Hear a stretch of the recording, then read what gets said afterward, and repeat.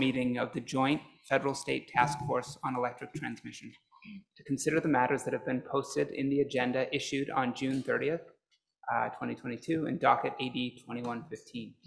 This meeting is on the record and a transcript will be placed into the docket. The public can listen and observe in the room and online. Any comments by the public can be submitted into the docket through FERC's e-filing system, which is available at the FERC website. Today's discussion will avoid the merits of any pending contested matter, and I will interrupt discussions if we enter that territory. Task force members can address matters raised in pending proceedings generally, but should not speak to the specific merits of a pending contested matter. And with that, I'll turn it over to Chairman Rich Glick and Maryland Public Service Commission Chair Jason Stanek. Thank you very much, Matt. And I want to thank everybody for coming today and participating. So, this is our fourth task force meeting, I believe. And the first three, I think, have gone beyond my wildest expectations. I think they've been very informative, very substantial. We've made a lot of progress. And I think, I think hopefully you see it in the two proposed rulemakings that FERC has issued recently on transmission, one of them being on planning and cost allocation, and the second on interconnection reform. And both, I think, contain some very good ideas, many of which were as a result of the discussions that we've had over the last several months. So again, I want to thank everybody for doing this. It's very helpful. And I think today's subject is just as important as the discussions that we've had so far on interregional transmission. I think everyone knows that back in Order 1000, FERC set up a process for the regions to work together in terms of developing an approach to considering and planning for interregional transmission and also allocating the costs associated with that transmission. And I think it was, although it was well-intentioned, we've seen over the last decade or so that there actually hasn't been any interregional transmission built as a result of that process. So we're in a situation now where at least I believe we need to consider, are there reforms that are necessary to move forward? Now, I think when we look, the first question you have to ask is, are there a lot of benefits with interregional transmission? Do we really need to promote more interregional transmission development? And I will just again point to an example we use on occasion, which is, look what happened during Winter Storm Uri. Now, Texas and ERCOT are a unique situation. There's because they're not necessarily somewhat islanded, very little connection to the rest of the grid. But look at the dramatic cold weather that occurred in February of 2020. And obviously, Texas lost power for several days. At least a good part of ERCOT lost power for several days. And we saw what happened. A couple hundred people died, literally just because they didn't have access to power. Meanwhile, in SPP and MISO, they also had very similar weather conditions, and they lost a lot of electric generation facilities as well, and some gas facilities as well. But they did have some rolling blackouts, but very limited, and the reason is because they were connected to other regions of the country, including PJM. They were able to wheel in a lot of power, and fortunately it wasn't as cold in PJM at the time, and the results were remarkably different. And I think that's just one example. There's a lot of benefits to interregional transmission, but reliability and public safety is one of them. And so I think this is something we need to consider, and I know we're going to be talking about today, what changes are necessary to the Order 1000 process to promote interregional transmission. What are the benefits associated with interregional transmission? What are the costs? What are the difficulties associated with moving forward on this? And I know we're going to have a very good discussion today, so I look forward to hearing from all my colleagues. But before I turn it over to Chair Stanek, I want to again thank Dr. Robb, who's moderated so well for us and has agreed to do it again. So thank you again, Dr. Robb, and look forward to an excellent discussion today. Thank you, Mr. Chairman. It's good to be back with the task force. As you noted, our fourth task force meeting, 8 months later and 4 NOPRs later, this collaborative has begun to bear fruit. This forum obviously has allowed state regulators and our federal counterparts to collaborate, work on issues that have effectively vexed our energy sector for decades. And we've begun to address some of the most challenging topics of transmission reform, starting with our first meeting in Louisville back in November of last year.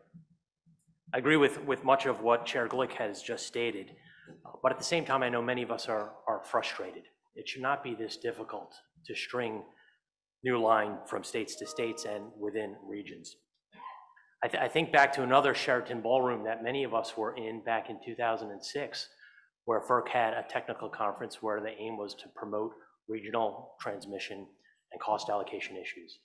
And that was in the Sheraton in Pittsburgh, Pennsylvania, which ultimately germinated into what we now have as Order 890. The efforts are not for naught, but literally these many years later, we're still addressing some of the root causes that have prevented us from building needed transmission across the coast. As Chair Glick just said, interregional issues now loom large. 32 parties filed comments in response to the ANOPR, explicitly implicating the need for interregional transmission to become a priority.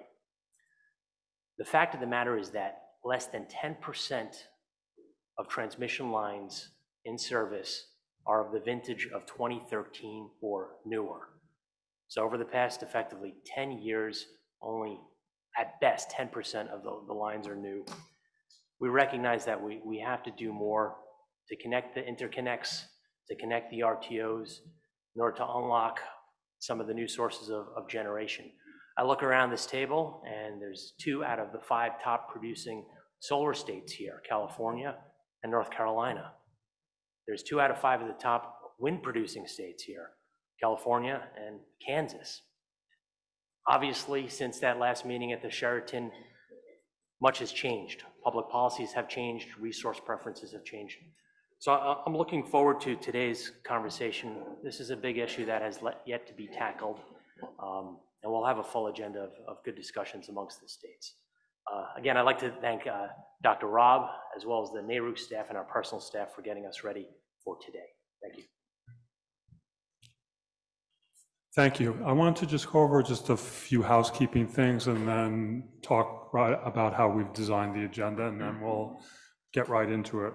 One, as you've seen demonstrated when you're speaking, if you could take your mouse off, then we can all hear you better, and then please put them back in. You know already how to use the mics, but if you can speak directly into the mic, then everybody who's in the room, which is getting packed, and also live streaming, will be able to hear you.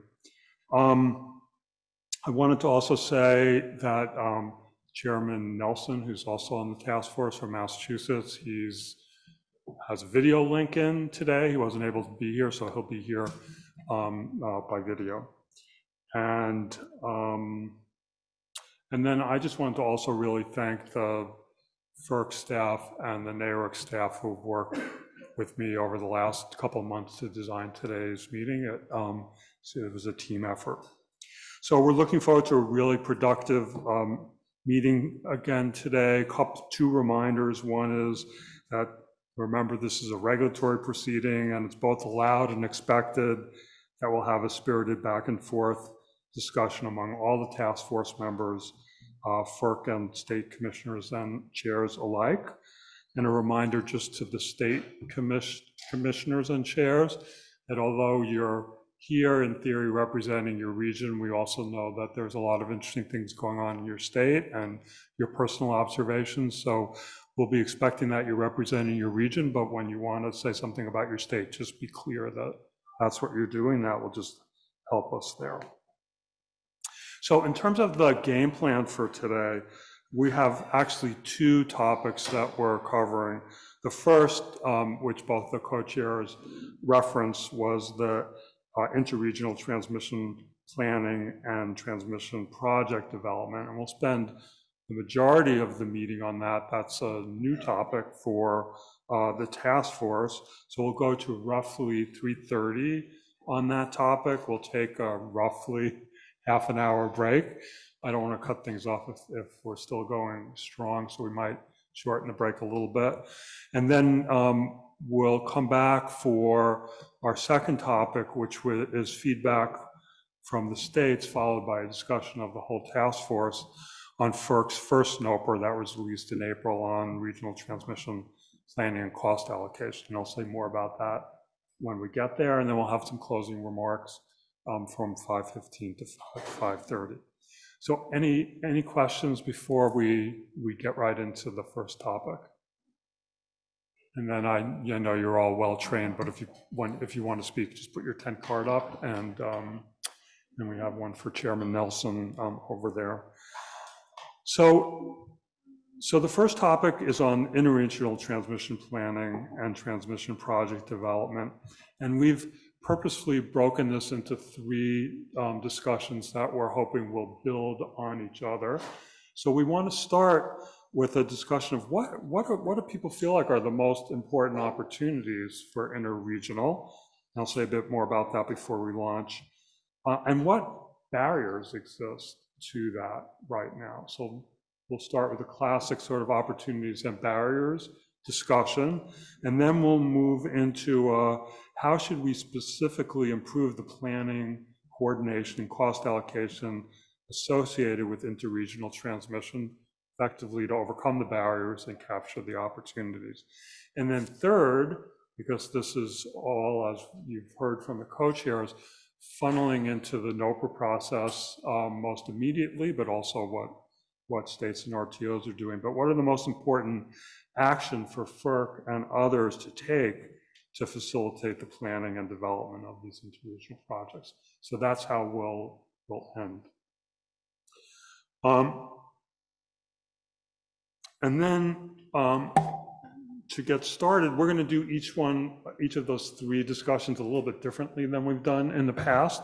For the first opportunities and barriers, we're actually going to go around the table and give everybody 1 to 2 minutes just to tell us what are the most important opportunities that you're thinking of when you're thinking of interregional, and what are the most significant barriers. You don't have to be comprehensive, because by the time we get all the way around, I think we'll have a really good list.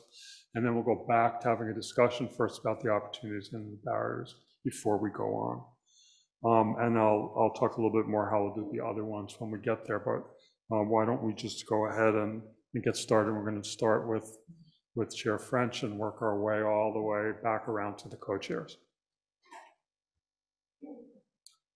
Well, thank you. I'm really excited to be having this meeting. It's time we talk about interregional transmission.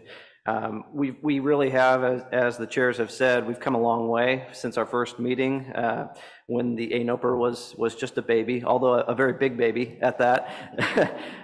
Now we do have 2 NOPRs in front of us. We've got long-term intra-regional planning, and we've got GR reforms. And those are important, and I think we mostly all support those. But I do want to remind the Commission of my state's initial comments on the ANOPR and request, it was our request that you prioritize interregional transmission planning. And that wasn't just limited to the Kansas Corporation Commission. The SPP Regional State Committee asked that be a priority, and many other commenters mentioned it as well. In the Kansas comments, we emphasize that there are already robust and creative efforts ongoing in our RTOs to address long-term planning and GI backlog issues. And it was our feeling that focusing on those items before or at the expense of interregional planning could be a missed opportunity for the Commission. There is overwhelming and continually growing body of evidence that materially expanding import and export capabilities among the regions will produce immense economic, reliability, and public policy benefits. And adding this extra transmission capacity to our grid will help solve the long-term planning and generator interconnection challenges that we face as well. But we need the Commission to focus on this issue because, from my perspective, it is the one area where a federal entity is uniquely suited to move us past the barriers of parochial interests, inconsistent planning methodologies, and the pricing challenges that thwart the free movement of clean and reliable and affordable power to customers who want it. Those would be my opening comments, and I very much look forward to the discussion on this issue. Good afternoon, everyone. I'm Gladys Brown-Dutrell from Pennsylvania. Very happy to be here again today. Generally, I would just start out in terms of my comments of reminding everyone something you already know. We are a state that is one of the top exporters of electricity in terms of the megawatt hours, probably in the PJM region and probably across the country. So I emphasize that only because of, as I've always talked about, our diversity in terms of interest and things that we need to continue to talk about. So with the growth of renewable energy, we can expect to see changes in transmission flows and congestion patterns. And so for that reason, I think building interregional transmission where proven to be needed and where proven to be more cost effective than a regional solution would alleviate some future uncertainty that we may have. I think we also, we need to be mindful of the need to plan the regional transmission system to first and foremost to be reliable and resilient, and I think we continue to talk about that. And where interregional transmission can support the regional reliability and resiliency in a cost-effective manner. That's what makes sense to me. If we dial down a little bit more in terms of more specifics, in terms of the question, I think that looking at transfer capacity is an important issue and an opportunity for us. In my opinion, it's the most important interregional transmission opportunity, and it may be to increase the transfer capacity between the regions. But the barrier that I see to doing so is the lack of visibility regarding what transfer capacity exists. And I think that a solution to that barrier could be a comprehensive study of what the existing transfer capacity is, and underlying, under varying scenarios, you know, we talk about weather and wildfire and congestion and load growth. So those are the type of things I think some type of comprehensive study would be worthwhile in looking at. The next step would be to study what kind of future transfer capacity will be necessary based on a diverse range of planning scenarios. And I see the need for two studies, one for the present and one for the future. But both studies should utilize a diverse set of planning scenarios. And I think that the national labs would be great in terms of being tasked to do these type of studies. One of the things I do want to point out is that I'm not necessarily saying to build interregional capacity just for the sake of building it. One of the things I looked at, a comment in the ANOPR from Dr. Patton, and his comments support the premise that sometimes focusing on smaller regional projects will advance the transfer capacity between the regions. And I do want to just quote what he said. Many of the most beneficial transmission upgrades address very specific constraints. While large and costly new transmission facilities are sometimes the most cost-effective transmission investments, smaller discrete projects to eliminate limiting elements are more often the most cost-effective means to facilitate higher regional transfer capacity. So reliability and ratepayer impact have to remain at the forefront of any of these changes. Thank you. Scripts, and I think as we go around, we should also maybe inject into the conversation if people are thinking of opportunities as seams and transfer issues or a longer line to bring, say, renewables or other power across regions. And just, you may want to just comment on that as we go around. Yeah. Well, thank you. And it tees up at least one of the things I wanted to cover in my opening remarks. I appreciate the prompt, Dr. Rob. I am also very excited for this conversation. I think there's a real opportunity around interregional planning. And Chair Glick, I particularly appreciate you raising the example of Winter Storm Uri, which I think remains front of mind for a lot of us, regardless of whether we were in the South or not during that time. And I think one of the key takeaways on that is that really at the end of the day, this is a conversation about what is needed to support reliability and enhance resilience. There's no doubt that increased interregional transfers and interregional transmission can also offer additional benefits, particularly economic benefits. But ultimately, I think the real value is ensuring that we have a grid that can support reliability and enhance resilience, particularly in times when the grid operates in ways other than for which it was originally planned. And we saw that in Winter Storm Uri as well, where some of those Pennsylvania exports, instead of flowing further to the east, actually were coming across seams to the west into MISO and ultimately into SPP as well. And as a seam state that has both PJM and MISO inside of it, and also has an international seam with the Ontario Independent Electricity System Operator that's front of mind for Michigan. In terms of barriers, I think there are sort of barriers that will undoubtedly be the heart of the conversation today in terms of planning and cost allocation, and I don't want to overlook those because I think they are important. But as importantly and maybe less well understood are some of the cultural and institutional barriers that exist between how RTOs and indeed between RTOs and non-RTO regions operate their systems. And it can be something as mundane as the timelines for the cost allocation process or the annual transmission planning process, but where those don't match up, it creates yet another obstacle that needs to be overcome in evaluating whether there's benefit to interregional processes. And I think that's something where those cultural issues, the timelines, the internal processes, and the institutional issues can be as important as anything else that gets maybe more attention in terms of planning and cost allocation. And then finally, I'd like to echo the comments from Chair French that FERC has a unique role to play here. This is something that a number of us have identified as being important in terms of interregional transmission, but it's also an issue that no individual state or indeed no individual RTO can fix on their own. And we're going to need partnership and indeed leadership from the FERC in order to make the progress that I think we agree is needed. Thank you. Thank you. Commissioner Danley? Nothing, thanks.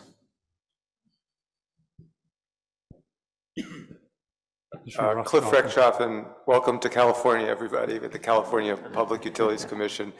I agree with what Chair Glick said and my colleagues about the importance of the interregional planning process, that it really hasn't worked, and there are very significant benefits in moving forward.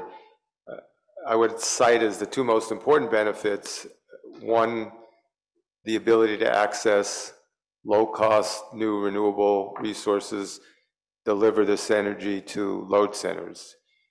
This can yield very large cost savings, emission reductions. A recent MIT study about decarbonizing the US electricity system showed how much we could save in costs if we did that.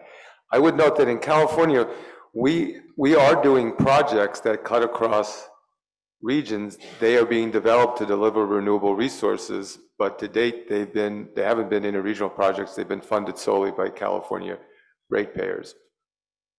As Chair Glick and Chair Scripps mentioned, there are a lot of reliability and resiliency benefits that come from allowing a region to access more diversified resources.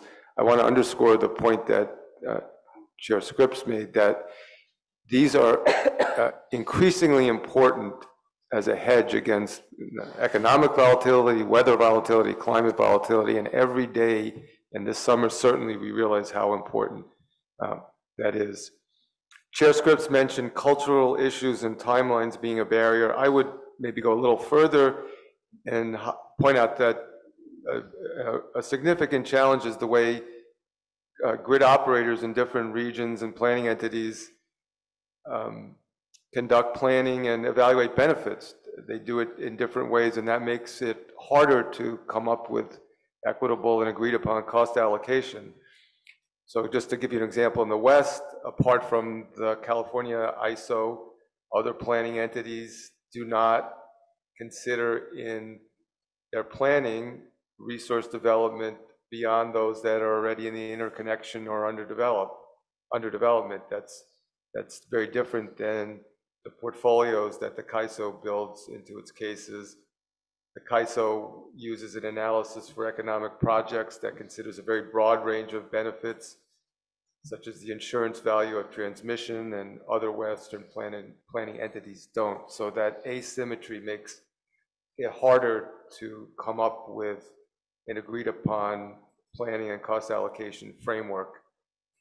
And finally, and maybe this goes without saying, but I think it's worth highlighting, that the success of interregional planning and how effective it's going to be is going to depend on how effective the underlying regional transmission processes are. So for example, in the West, apart from the CAISO, no other planning entity has identified any regional transmission needs. So by definition, we can't really have a conversation about whether an interregional project could be selected that's better suited for meeting regional needs. So reforms to the regional planning process that FERC's undertaking will have a very definite benefit on the interregional planning process. Commissioner Duffley. Good morning. Before I begin my comments, I did want to say that I fully endorse what Chair Brown Dutrell's just stated, and I think we have a lot of agreement around the table. And like Chair Glick and Chair Scripps stated, I think the opportunity in this space presented itself with Winter Storm Uri, and that opportunity is increasing transfer capacity between interested regions. The barriers to this opportunity I see are limited when we're talking about a future NOPR, because I think that the infrastructure for these interested regions to coordinate with each other is already in place through Order 1000.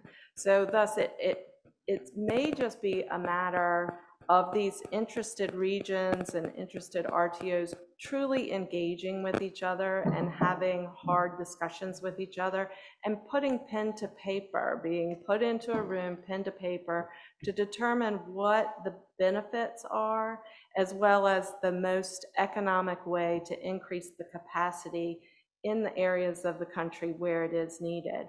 So there are some areas of the country that may need more interregional transmission through this increase of transfer capacity.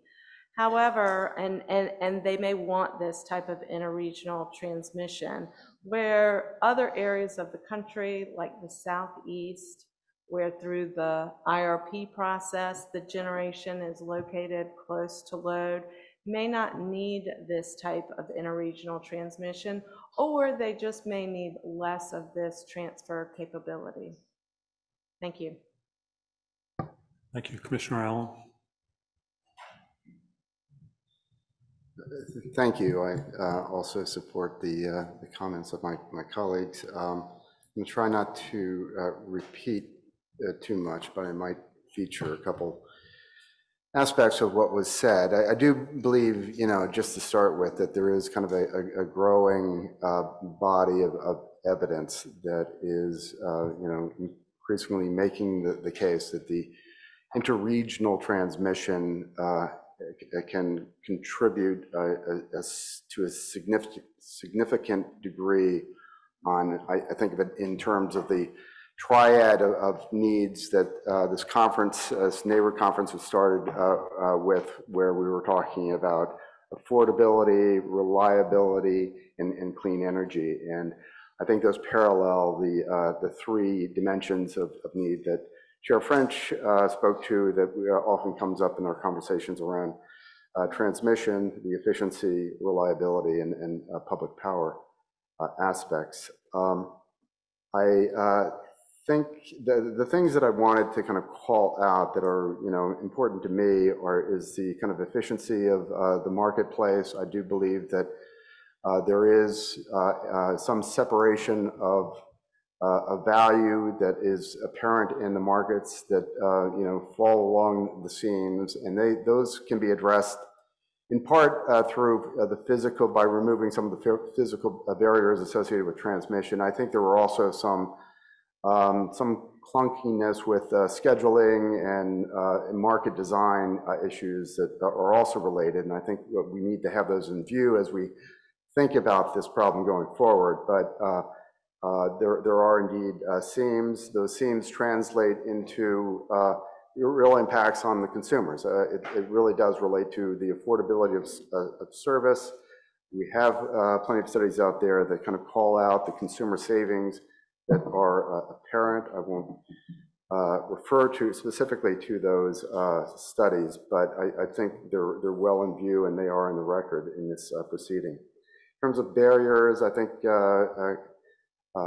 Commissioner Rechtschaffen and others have referred to the timelines and schedules. I think there is a barrier associated with leadership. I think the leadership comes from from all of us, and I think it also comes from the regions and in different places, but I think that's well spelled out in some of the materials that are part of this proceeding. I think there are institutional barriers, planning. I do believe that when you're talking about regions, counting on the regions or the states to effectively plan and coordinate amongst themselves and between themselves is indeed challenging.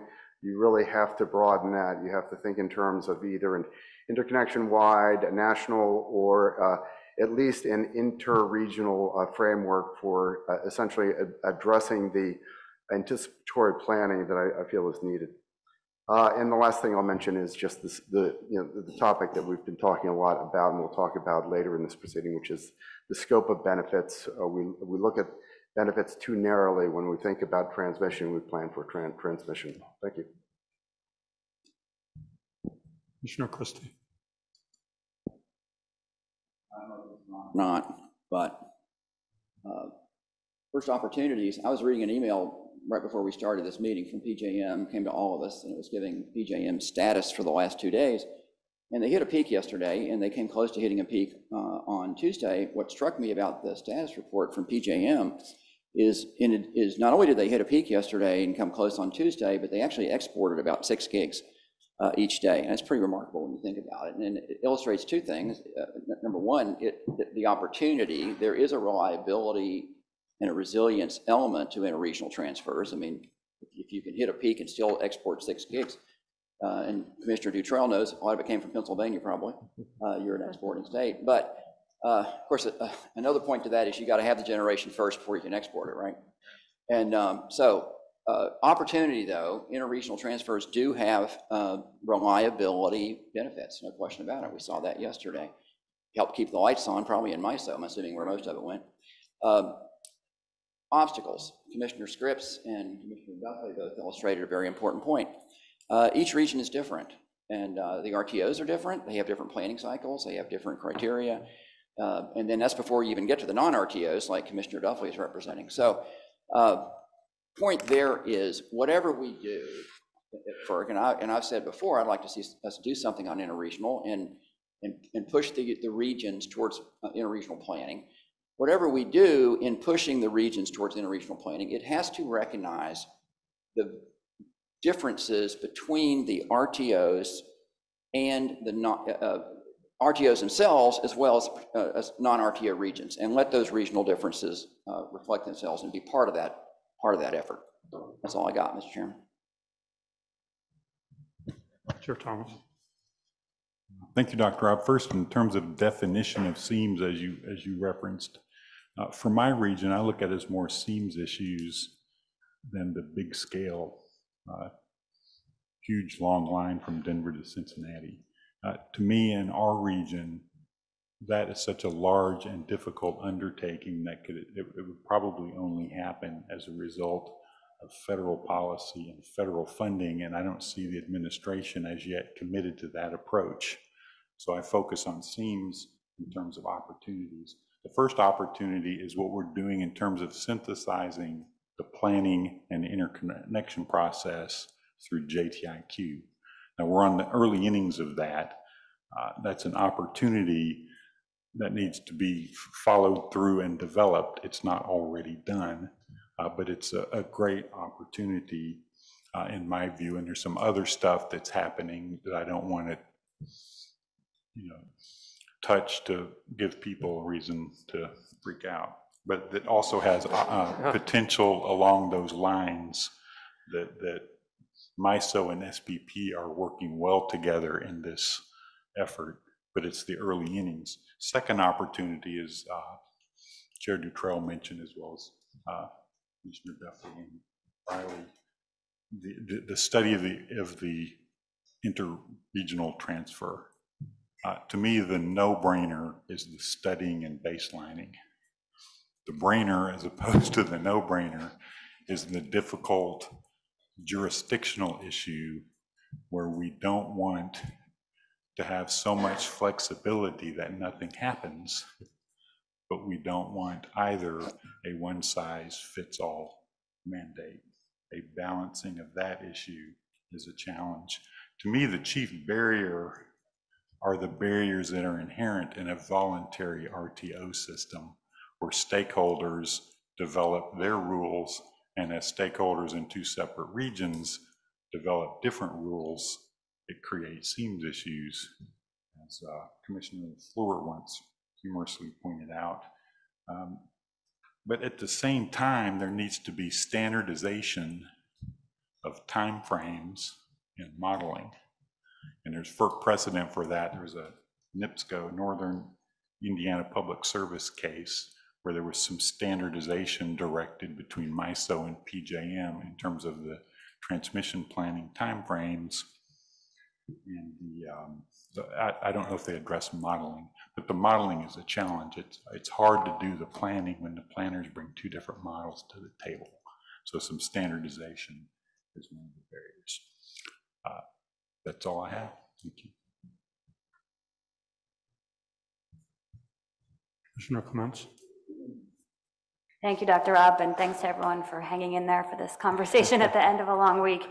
It's encouraging to hear the shared interest across what Commissioner Christie described as a really, importantly diverse set of states in this issue of interregional transfer capability. And I think some of the barriers we've experienced as a country, and I think this is a shared barrier across the region, regardless of where you sit in the country, is the lack of results we've experienced through the interregional coordination provisions of Order 1000. And I think it's important to hone in on that barrier for a moment to help inform the opportunity and the implementation of the opportunity around whatever the right amount of interregional transfer capability between any two particular regions might be. In the Order 1000 structure, as you all know, you've got this idea that you have a local planning project, which then might be replaced or deferred by a more cost-effective regional project, which then might be replaced or deferred by a more cost-effective or efficient interregional process. That's a lot of overlapping processes that make it difficult to break through to yes, and we haven't seen any meaningful interregional projects come from those provisions. So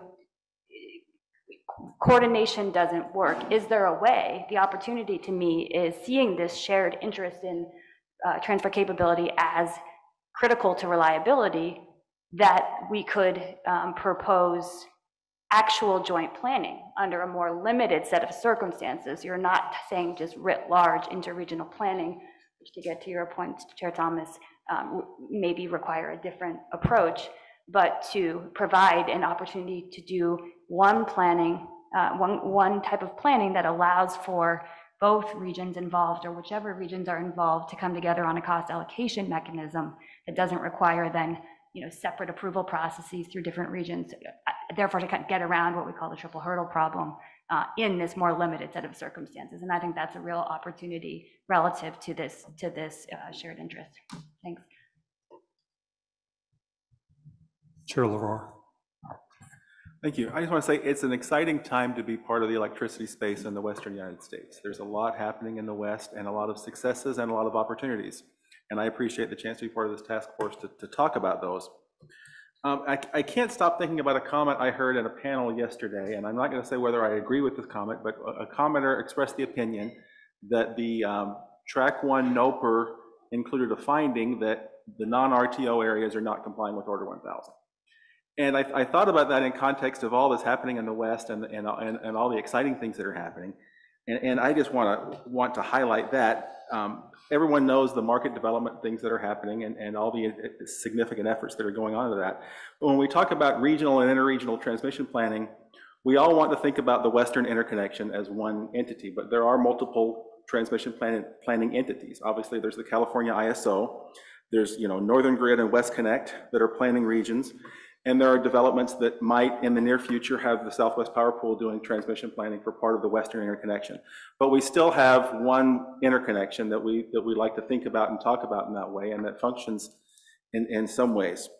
We've had some successes on increasing the footprint and increasing the way that we're doing transmission planning in that scenario. One recent success story is the consolidation of Columbia Grid and Northern Tier Transmission Group into Northern Grid. This was a significant positive development that moved forward the opportunity to increase the footprint of regional transmission planning. Another opportunity we have is with the Western Electricity Coordinating Council. Because of the non-RTO nature of most of the West, the WEC serves a different function than I think most of the NERC regional entities do in RTO areas. They develop anchor data sets that are populated by the integrated resource plans of the utilities, and those anchor data sets are heavily relied upon by the transmission planning that Northern Grid and West Connect does. WEC is currently engaging in a process to make its modeling much more robust. They're expending significant resources and engaging in a significant stakeholder process to make that modeling more useful and more dynamic. And so that's another exciting thing. So at the beginning of this meeting, I just want to say stakeholders in the West aren't sitting on our hands. We have a lot of exciting things happening. We're all working actively to improve both regional and interregional planning. There are a lot of opportunities on the horizon. Obviously, some of those opportunities are limited by different transmission seams that currently exist as different utilities are looking at possibilities with the California ISO versus the Southwest Power Pool, and existing transmission affect the potential for those. But I just want to say the West is a success story that is continuing to evolve. And across most of the states in the West, reliability and affordability are both excellent. And we hope anything that we do improves that and makes things better. And we're excited to be part of the conversations to continue moving forward. Thank you. Commissioner Phillips. Thank you so much for the opportunity to speak.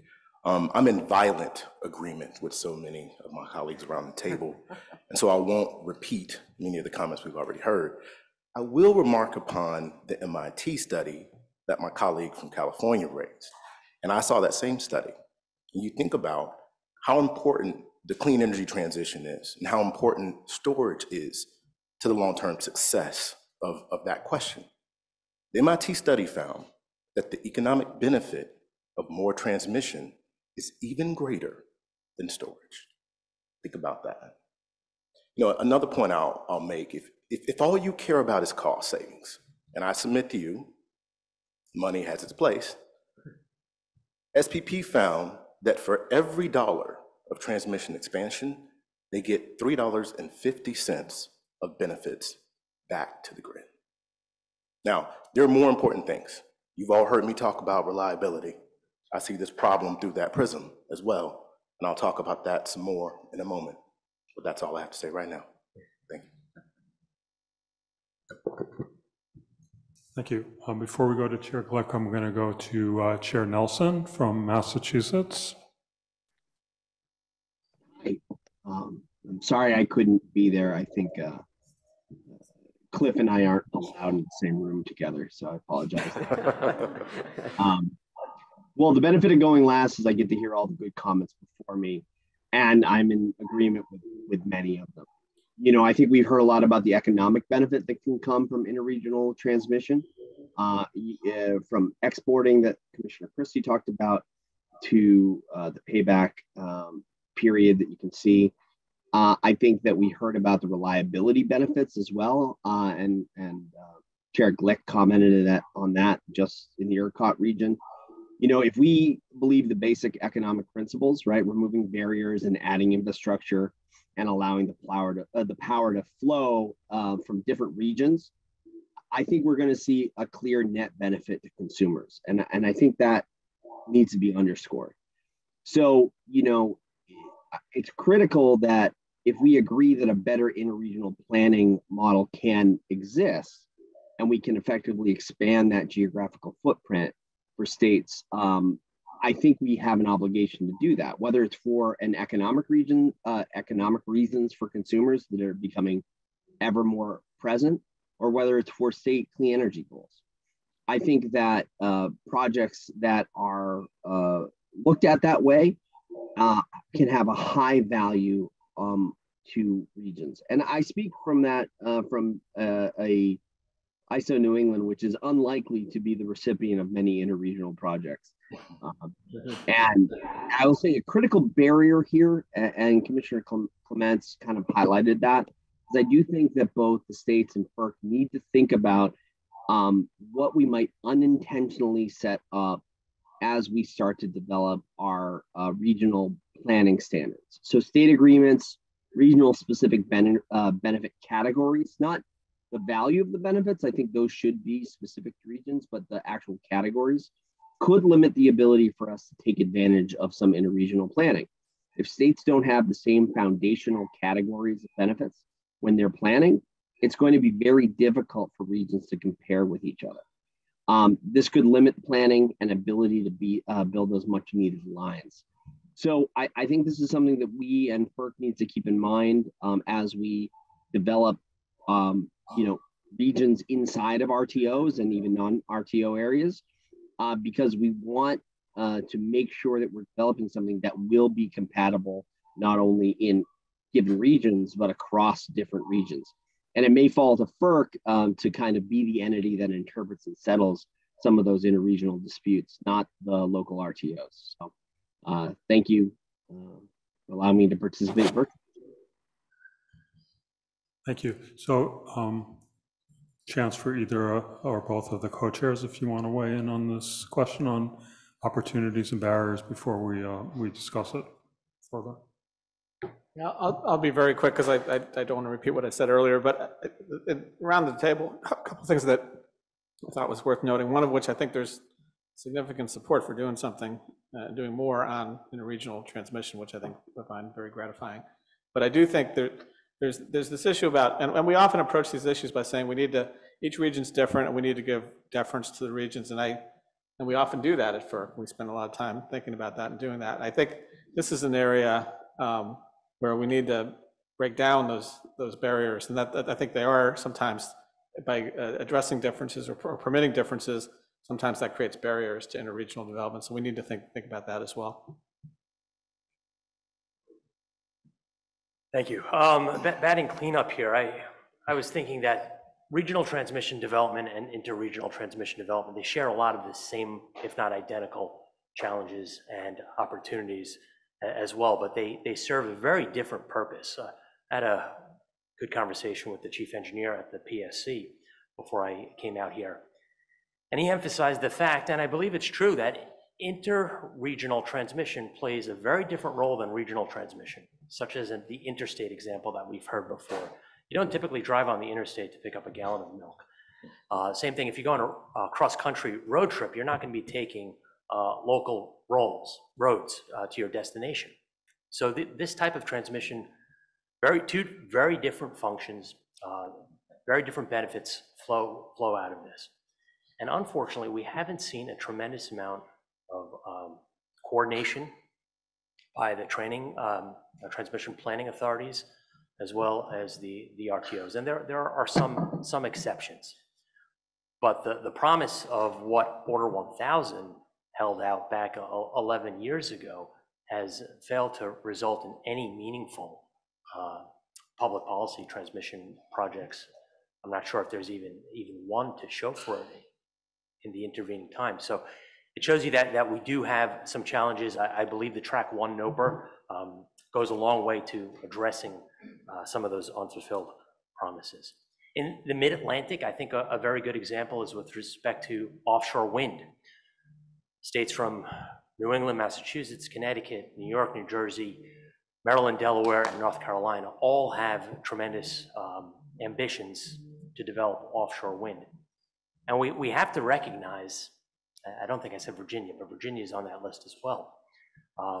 The fact that we have to coordinate whatever type of collector system, and it's going to be an interregional system, to bring that wind on shore.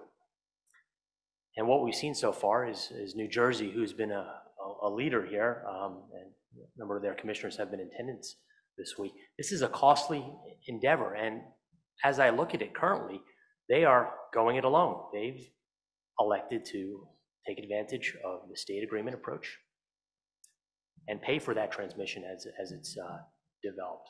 Those costs won't be socialized. That is not the way for us to be developing transmission along the East Coast. When you have Connecticut, New York, and New Jersey only sharing a border, they're a few miles apart from each other, but you have 3 RTOs, ISO New England, NISO, and PJM, that are responsible. We have to have clear, open communication coordination between the RTOs, and what is contained in Order 1000 currently is not doing that. It's failing to deliver. So I agree with almost everything I've heard today. I'm not sure if it's violent agreement, but it's solid agreement. And looking forward to the balance of today's conversation. Well, thank you, everybody, for, I think, getting us off to a good start. And I'm going to spend a little bit more time on the barriers because I think that's going to set us up for the solutions. But before I did that, I wanted to just have a little bit more discussion about the opportunities and just play back what I think I heard and then just let you all comment and build on that. So what I heard as we went around the table was almost everyone mentioned the importance of reliability and resilience and trying to, a major opportunity is around transfer capability and dealing with the seams. Some of you said that those projects could also, I think Chair Scripps said it most succinctly, could also have corollary significant economic benefits, but the main focus is still on reliability and resilience. A few of you, ending with Chair Stanek, were saying that also we should, when we're thinking about interregional, we should be thinking about public policy. That's not necessarily maybe reliability and resilience driven, but public policy driven. And I think Chair French and Commissioner Rechtschaffen were also talking about those types of projects, which often have to do with moving renewables onshore or across large distances. But I didn't get a sense that I heard that from a lot of you. So why don't we just talk about that? Is there a consensus that everybody's agreeing we definitely need to do something? The major and biggest opportunity is around seams and reliability and resilience.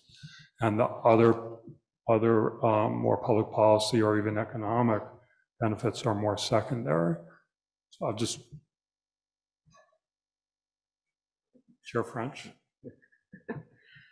Guess I'll go first. I'll be very brief. I think I actually agree that the first way to look at benefits is resilience. I mean, this became on our radar as a result of Winter Storm Uri and the fact that Kansas probably looks at cost allocation of these types of projects differently than it would have a few years ago. We see real benefits. A few large service interruptions, even what we had in SPP for a few hours, you have several of those and they will pay for lines very quickly.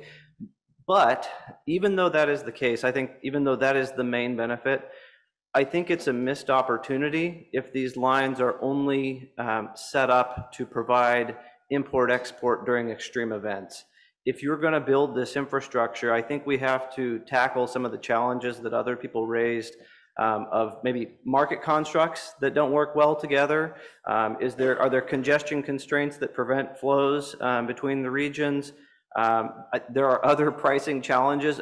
I guess where I'm going is if we're going to make this investment and we want to get the benefits of resilience, we should also make sure that transactions can happen across these lines at other times of the year, because that's how you're going to get the full economic benefits, but it's also how you're going to fulfill various state and regions' public policy goals, making sure that they can utilize that import and export capability at all times of the year.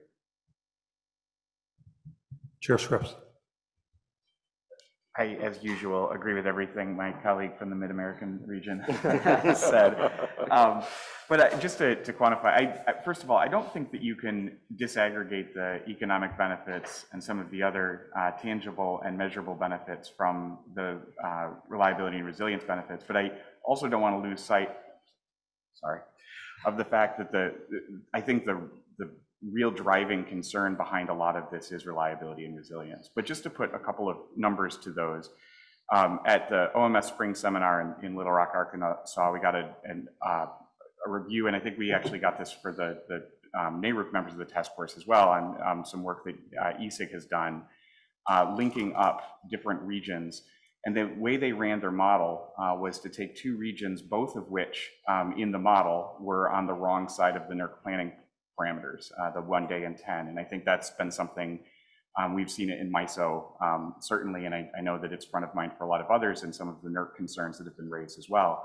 But you could take two deficient regions, linking them with a transmission interconnect, and all of a sudden both regions, without the addition of additional generation, go back to the right side of the NERC planning parameters. And I think, to your point earlier that you flagged in terms of whether this is seams or long line connections, I think it can be both. In that instance, I think it was a long line connection. These were not regions that shared a seam in the model, but I think you could do either. But I think that's sort of the resilience tie-in that is difficult to measure. And in fact, I agree with Chair French that when you try and measure it in terms of value of lost load or any other metric, when you load that up with the impact, even a tiny disruption pays for itself very, very quickly. And so trying to do this from a traditional cost-benefit analysis, I think it's important that we go through the process to make sure that these are indeed valuable projects. But often what you find is the consequences are so catastrophic that it becomes fairly easy to justify.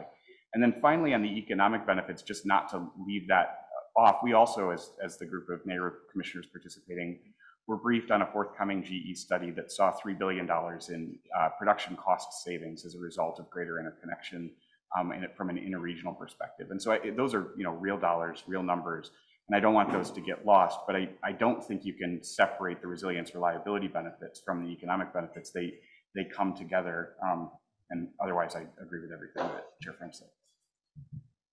Commissioner Allen and then Commissioner Duffy.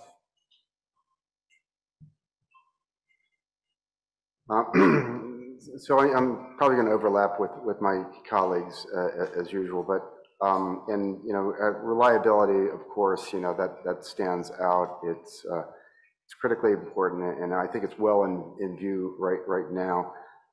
But I want to be clear that my view is really pooling all the categories of need and benefit together. I think it's the public policy should be shoulder to shoulder with economic and with reliability as we evaluate needs going forward.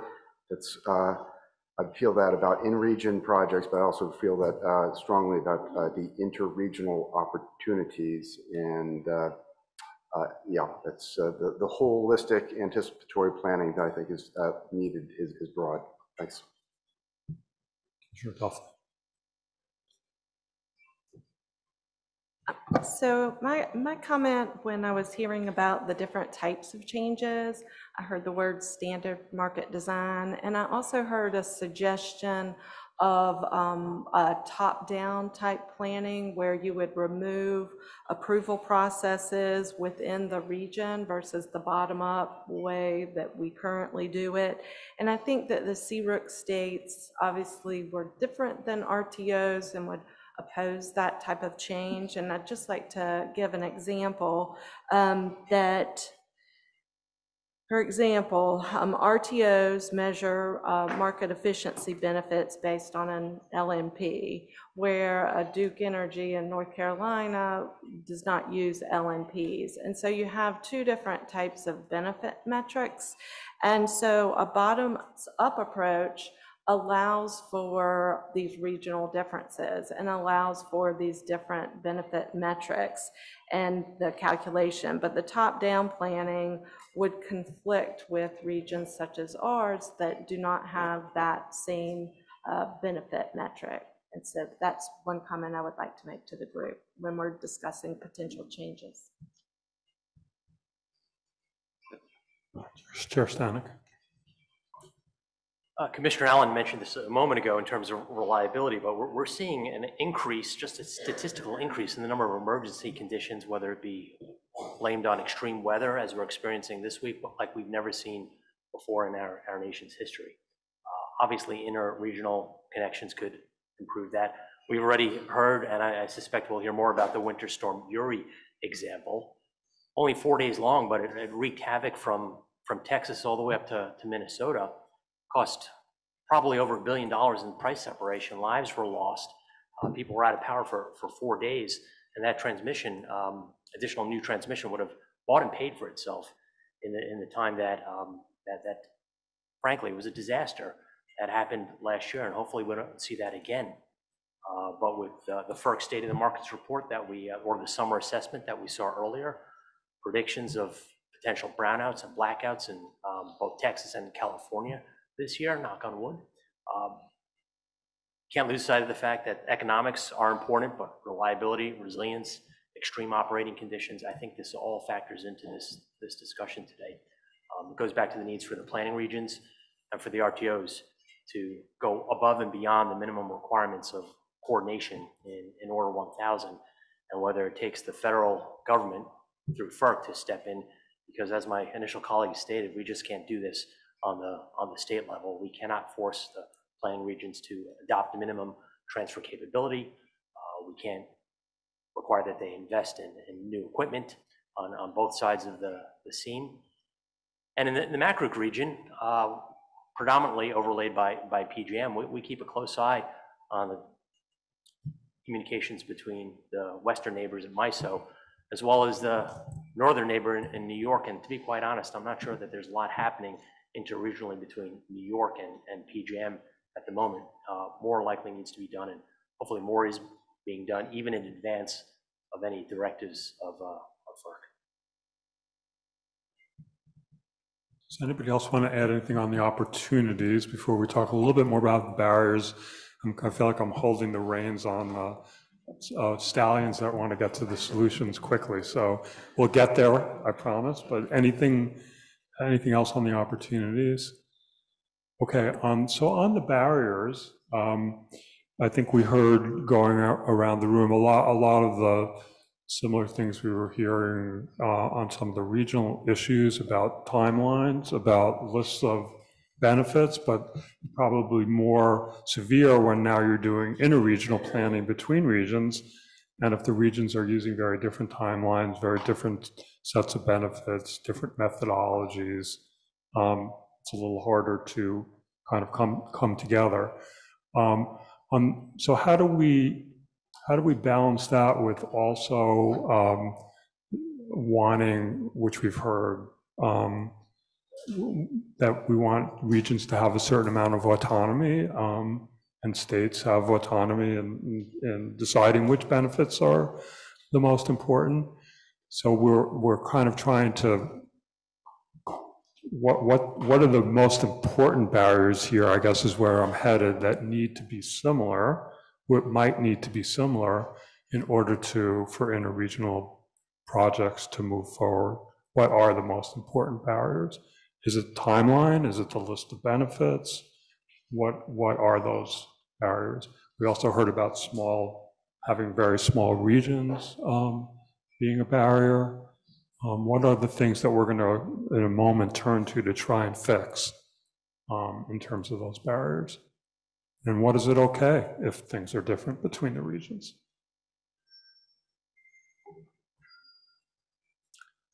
Yep, Chair Thomas. In the NIPSCO case, they overlaid the two regional timelines, and there was a very brief period of time where the planning processes were live, where they could have done a joint plan. And that's easy to fix, but when it's not fixed, it's a headshot. If you have 3 weeks to figure out something that we've struggled, as Chair Stanek pointed out, to figure out over 11 years, and you have a 3-week window where you can do joint planning for the same planning cycle, it's a headshot. But that one's fairly easy to fix. That's standardization. Doesn't matter if we drive on the right side of the road or the left side, as long as everybody knows which side that it is. One thing I would note on the benefits, that's a contentious issue, but if you take just the traditional benefits, the ones we all agree on, and put a percentage on them, that's a pretty high percentage. We're squeezing at the edge on the margin, and I think we should do that if we can rigorously establish the quantification of the benefits. But there isn't a silver bullet on benefits when 85 or 90% of the stuff is already on the table. I think we should try to squeeze that extra 10% out, but I don't see that as a world changer. And then the modeling is always a problem. To get people on the same page, the modeling has to be the same. Folks are used to their models, they like their models, and it's a heavy lift to get them to change that. I don't know if you could do an additional triple model where you have another model that they both do so they can stay with their others. The modeling is just a practical reality challenge that's hard to overcome. Thank you. So even if you have similar benefits, if they're modeled and there are different assumptions. Yes. Our compatibility to make it work. It's not enough just to have a benefit in name. Yeah. If you have two measurements and you're trying to put them together, if the models are different, it's hard to put the two measurements. Commissioner Allen? So I'll just try to stick to one point that I want to make at this juncture, which is I think it's really comes down to placing responsibility with institutions that are essentially equipped for the task or have the scope of responsibility to create a plan or a vision that can actually then be ultimately ground truth by the planning bodies within the regions or within the states. So it's creating that inter-regional plan, if you will, even if it's at a high level, that can then be acted upon by the institutions that are ultimately responsible for implementing those plans. Chair Skynick, then Chair Scripps, then Chair LeVar. Two barriers really quickly. One, I want to recognize that we have the task force docket, and a small number of parties actually took the opportunity to file, including New Jersey BPU, so I appreciate that. Orsted made a very good point, whether or not our planning regions and RTOs are sufficiently staffed to handle all of the engineering, all the planning. They're obviously very busy right now doing the regional planning. Do they have the additional staff to look one step further and conduct inter-regional planning? And the second point I'd just like to highlight, as Chair Thomas mentioned a second ago, we have lots of different projects. We have reliability, public policy, economic, MVP, and the RTOs simply cannot mix and match. A PGM economic project and a MISO reliability project cannot be reviewed together. It's either like, or the project doesn't go forward. Of course, my public policy project in Maryland may be Pennsylvania's reliability project, and that just might be as plain as day. But if the RTOs across seams cannot model an identical project that is being designed to suit different needs of particularly different states or different regions, then we have a major problem. I don't think it's one that could be, it's insurmountable, but I think it's something that needs to be focused on. Scripps. I mentioned cost allocation just in passing in my opening remarks, sort of half expecting that it might get picked up by others, but it didn't, so I'm going to come back to it. I don't think it's possible to overstate the importance of getting cost allocation right, and often on the front end. And what we've seen in the MISO planning processes, for example, is it, at a minimum, like with the JTIQ process that Chair Thomas was describing, needs to go hand in hand. And often there needs to be agreement on cost allocation approaches or a process set out that's sort of well in motion before really the nuts and bolts of the engineering can go forward. Or else I think what we've seen is that there are always objections that can be raised in the engineering, and often those, in my view, are sort of derived from concern over how the cost of that project that's being reviewed ultimately would be allocated among the pays. So that piece, to some extent, what Chair Thomas was talking about on processes and things, there's a path forward, and it takes some work to get there. The cost allocation is just inherently complicated, difficult, and contentious, and I don't want to sort of go through this without flagging that as the barrier that it is. So just improving the planning coordination alone isn't enough if we don't figure out the cost allocation piece as well. Chair LeVar. I'm probably being repetitive and stating the obvious, but I don't know of any regulators in the West who aren't willing to pay for reliability and resilience. It's all crucial. We see the importance of it, and economic benefits are obvious. We don't mind in Utah getting all those duck curve cheap solar megawatt hours from California during those hours. That saves us a lot in fuel costs.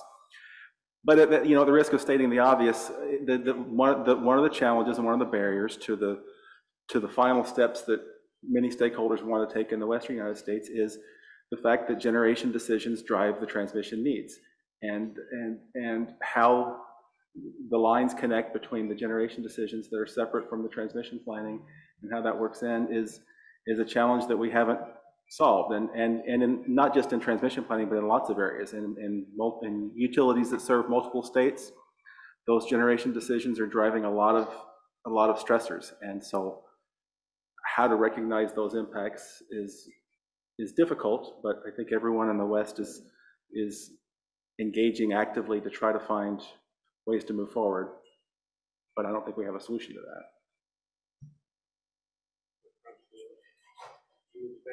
that. I wasn't sure if we had time, but since nobody else has really fundamentally raised this barrier, I guess I'm going to throw it out there without a solution. But I see that the title also includes transmission project development, and I think we're ignoring a big piece if we don't talk about state siting and state certification processes. Fundamentally at root, what we're talking about within a regional is not just the SEAMS projects, but it is also moving remote resources to faraway load centers that are demanding the resources. And you have a challenge often of states in between that may not see a benefit or may have a different view of the benefit. And I think that's something we really need to tackle. I mean, my fellow task members are getting tired of hearing me say this, but my position is the ideal scenario would be that you would site new load where the resource is, and that's still, and you don't build transmission. I'm sorry, I know we're the transmission task force, but and so I would love to see some initiative on that from DOE or FERC if they thought they had a role. But ultimately, the load centers exist where they exist. The labor pools exist where they exist, and that's the area that is going to demand energy, and that's not the area that has the resource that they want. And so being able to move across regions and to maybe find benefits for those areas in between, I think is going to be crucial. And I haven't heard a great solution yet, but I think it's something that, we're sticking our head in the sand if we don't talk about it. Chair Thomas, and then we're going to move on. Thank you, Dr. While I agree with Commissioner French on the end goal, I see that as run in a crawl, walk, run world. If we could do this, if we could do that, this other stuff we were talking about would be easy when we know that it's not. I think we probably have to do the easier stuff in hopes that that leads to that. I think that's the right outcome, these larger scale transactions. But there's a lot of little stuff that's also barriers to that need to be solved in order. Thank you. Great. Okay, so as that is our warm-up exercise, now we're going to turn to what you all would recommend needs to be done to essentially overcome the barriers and capture the opportunities. And we're asking, so we're focusing on planning, coordination, cost allocation, and anything else that you also want to throw into this bucket. But how do we improve the way we plan, coordinate, allocate costs to better capture interregional transmission opportunities? And I think we obviously want to keep in mind the discussions the task force already had on these topics in DC, as well as the NOPR that came out after there. And so kind of what's transferable from what we're talking about in the region into the interregional framework, what has to be unique and different and suited to an interregional effort. And so we're going to, as I mentioned, what we'll do is for here, we're going to hear from one state commissioner from each of the 5 regions and 2 FERC commissioners, just to kind of get the ball rolling, and then we'll open it up for a conversation. So the order will be Michigan Chair Scripps first, then North Carolina Commissioner Duffley next, then FERC Commissioner Phillips, Vermont Commissioner Allen, Pennsylvania Chair Brown-Dutrell, and then for Commissioner Clements, and then Commissioner Rechtschaffen will back clean up, and then we'll open it up for a full discussion. So let's hear it. What are your thoughts? feel like I'm using up all my words in the first third of the meeting today, but we'll just keep going. So first of all, as has been noted by Chair Glick and Commissioner Clements and others, I think we do have an issue here that we have not seen the level of interregional transmission build out that I think was anticipated in Order 1000. I don't know that that's dispositive on its own. There could be other reasons that maybe by the time you get to the third piece of the planning, you've done all of the other work. But I think at a minimum, it is an issue that is worthy of inquiry on whether we can do better. And I believe ultimately that we'll find that we can. In terms of how that approach should work, I agree with Commissioner Duffley in terms of that it starts with information sharing. And I think that was teed up in the NOPR, and I think it's a great place to start and builds elegantly, I think, on the language of Order 1000 around coordination and study. But I don't also believe that we can stop there. And so I would support, I think, a presumptive minimum level of transfer capability that's been discussed as well in terms of articulating some level that is expected that where power can move between the regions in order to enhance the resilience of the overall system. And I think that FERC has an important and indeed unique role here in setting that. I'm not sure whether it needs to be a number in terms of setting a presumptive number, 10%, 20%, whatever that is, and saying that we believe this is what's possible, and at this level of transfer, we're going to see a more resilient system overall, and then provide regions flexibility to say, between our two regions, we actually think that there's a different level, and or whether it's a set of criteria or a methodology to provide sort of the platform on which the regions can sort of discuss and figure that out between themselves. But I do think some set of minimum expectations as a presumptive floor is going to be important in terms of actually moving from the zero that we have today just to something more that can enhance the resilience of the system. I would add to that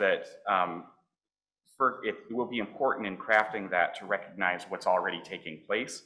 The flexibility is going to be important, but also needing to avoid interrupting ongoing work, including the intra-regional work that's happening in a number of RTOs, that adding another interregional piece on this, if it's done sort of in isolation or without the appropriate context of what's already taking place, I have some concerns that it could inadvertently press a pause button on some of the important work that's taking place as we sort of study not only what's happening within the region, but what needs to happen then between the regions. And then I finally would close that some of this is absolutely around planning and cost allocation and some of the process and institutional improvements, but some of it is also simply coordination of operations. And you've seen, I think, different levels of this. I think when push came to shove during Winter Storm Uri, you actually saw from an operational standpoint, PJM and MISO and SPP working really well together. The markets don't work the way that they need to Chair French's point, but from an operational perspective, it worked. But Chair Thomas raised this in some of our internal conversations in the lead up, that this may actually be the low-hanging fruit between particularly RTO regions and non-RTO regions, but some sort of baseline of expectations on how the two regions would interface, or two operating systems would interface from an operational standpoint, I think can yield some more immediate results while we continue to push for a more holistic approach to planning. So what we've heard several people state today is we've been discussing all of these issues in our prior 3 meetings. I think the difference between regional transmission planning and cost allocation and interregional planning and cost allocation really is you're making it more complex, right? You have more entities involved, and the regional differences actually increase. And when I say regional differences, I mean market structures, natural resources, job development, just the geography of the different regions, to name a few. The way that we capture the interregional opportunities is to hold on to the themes that we've heard and which we've discussed at the 3 prior sessions, and that is regional differences exist. and a one-size-fits-all approach is not an appropriate way to incent new transmission. In recognizing that there needs to be flexibility and focusing on and targeting regions interested in pursuing interregional opportunities may actually result in the desired outcome. By assisting these interested regions in maintaining consistent dialogue upfront may result in the most efficient and economic build-out of the system while avoiding overbuilding the system in regions where it may not be needed. And I was on a panel yesterday, and we were talking about regional transmission planning, and someone stated that the Southeast, or CERTAP, was failing in their Order 1000 requirements because there is no regional transmission. And I did counter that. I defended the Southeast and stated you can't say just because a line hasn't been built is a reason that you need to change the framework. So thank you.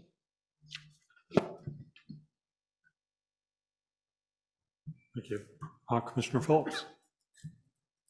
Thank you. You know, it's funny. I've been talking to a lot of people about this issue throughout the conference, and I'm reminded of a comment I heard this morning. I asked a gentleman, wise man, in the hallway. I said, you know, I'm going to be talking about this issue today. What should I say?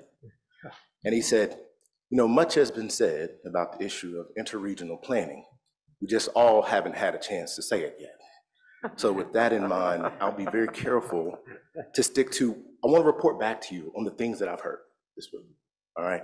You know, first of all, I had a conversation with a gentleman from MISO, and you talk about coordination and planning. I mean, he told me more in 10 minutes about coordination than I've really learned in the past several months trying to research this issue. So the thing I learned from this gentleman is that there are people in regions that know how to do coordination.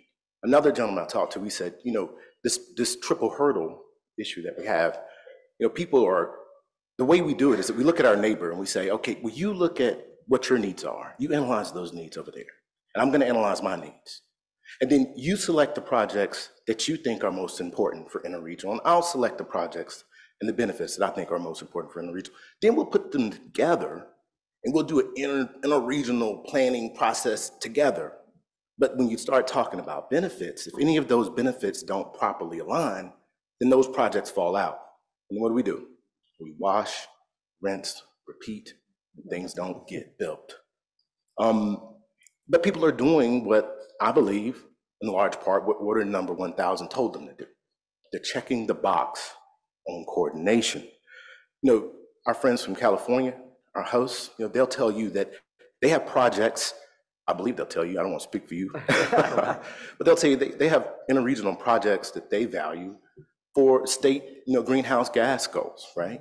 But then you look at other states in the West who may not have those same goals. And so they don't necessarily value those projects.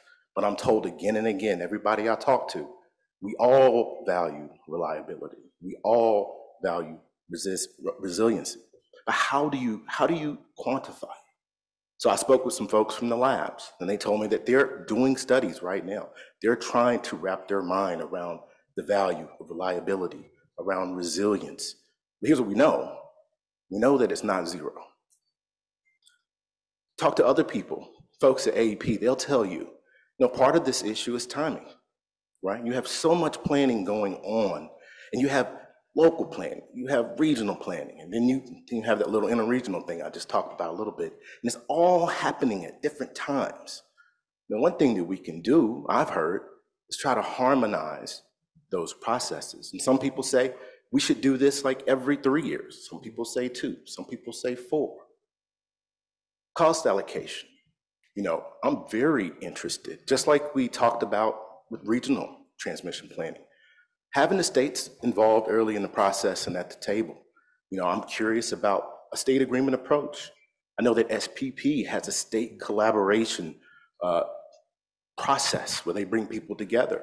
And I've heard some success stories there. The one thing I've heard the most, though, is that the question is why we don't have projects that are being built. It's because we don't have a requirement for a minimum level of transfer capacity. But we all know we need it. I don't have to talk about Winter Storm Uri again. Kind of got in trouble talking about that before. But I'll say this. This is Willie talking. We have these imaginary boundaries that we've set up, and they're real. But when you think about extreme weather, wildfires, they don't respect your boundaries. When you think about the heat that we're having right now on the East Coast, don't care. Cold weather, hurricanes on the East Coast and South, these events don't care about our boundaries. And so what we're doing now by not having a minimum, I believe, is that we're just crossing our fingers and hoping that nothing terrible happens again. And even if you have people say that, there are regions that know how to do this. I've gone down to some of these places. I've talked to the regional operators, and they tell me the horrifying stories that happen when they're actually trying to make this work real time. We can do better. Somebody told me one time, if you know better, you can do better. At the end, this all comes down to, for me, reliability, and reliability is about risk. So I think we all need to ask ourselves, what is our risk tolerance? What are we willing to take? Are you willing to risk reliability? Are you willing to risk public safety? Are you willing to risk cost savings that we all talked about? Choose wisely. Thank you. Commissioner Allen? Thank you. Start by saying that at a very high level, I think we need to shift from, essentially a mindset that we're really talking about coordination.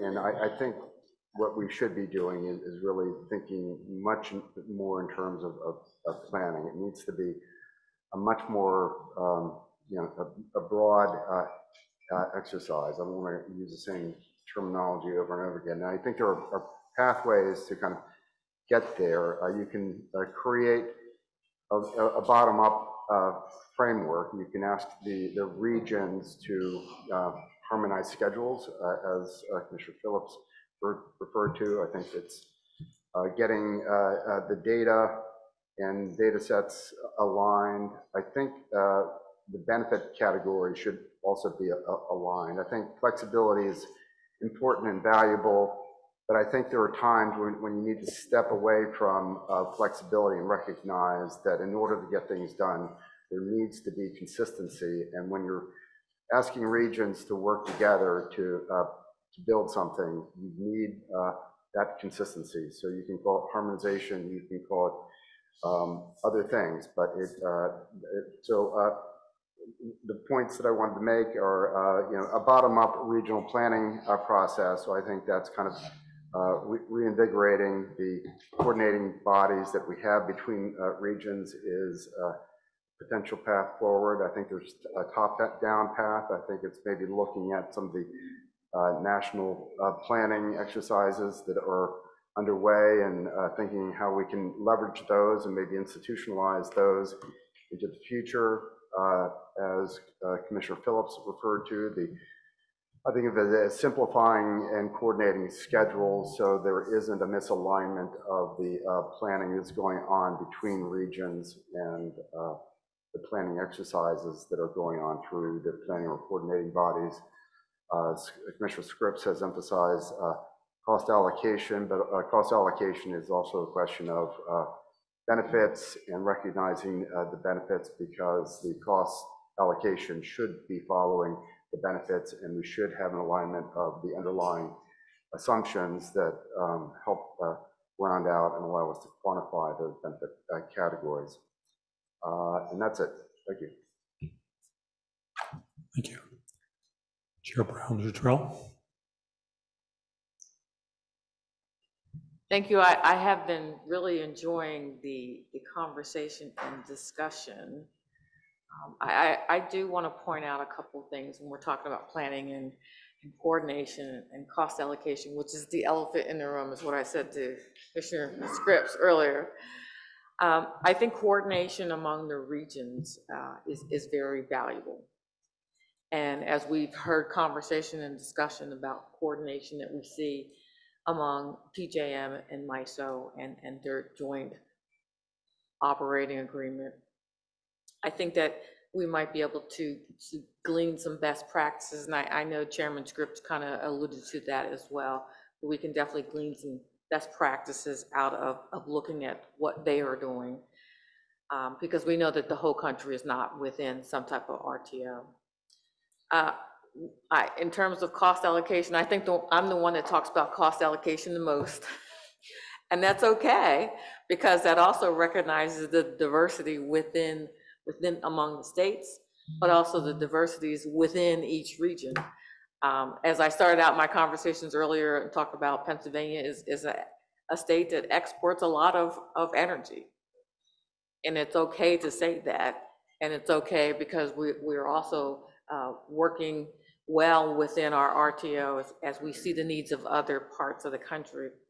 So when I talk about cost allocation in terms of allocating interregional cost, my emphasis would be to say that we want to make sure that we maintain the Order 1000 cost allocation principles, and that cost allocation remain in the forefront.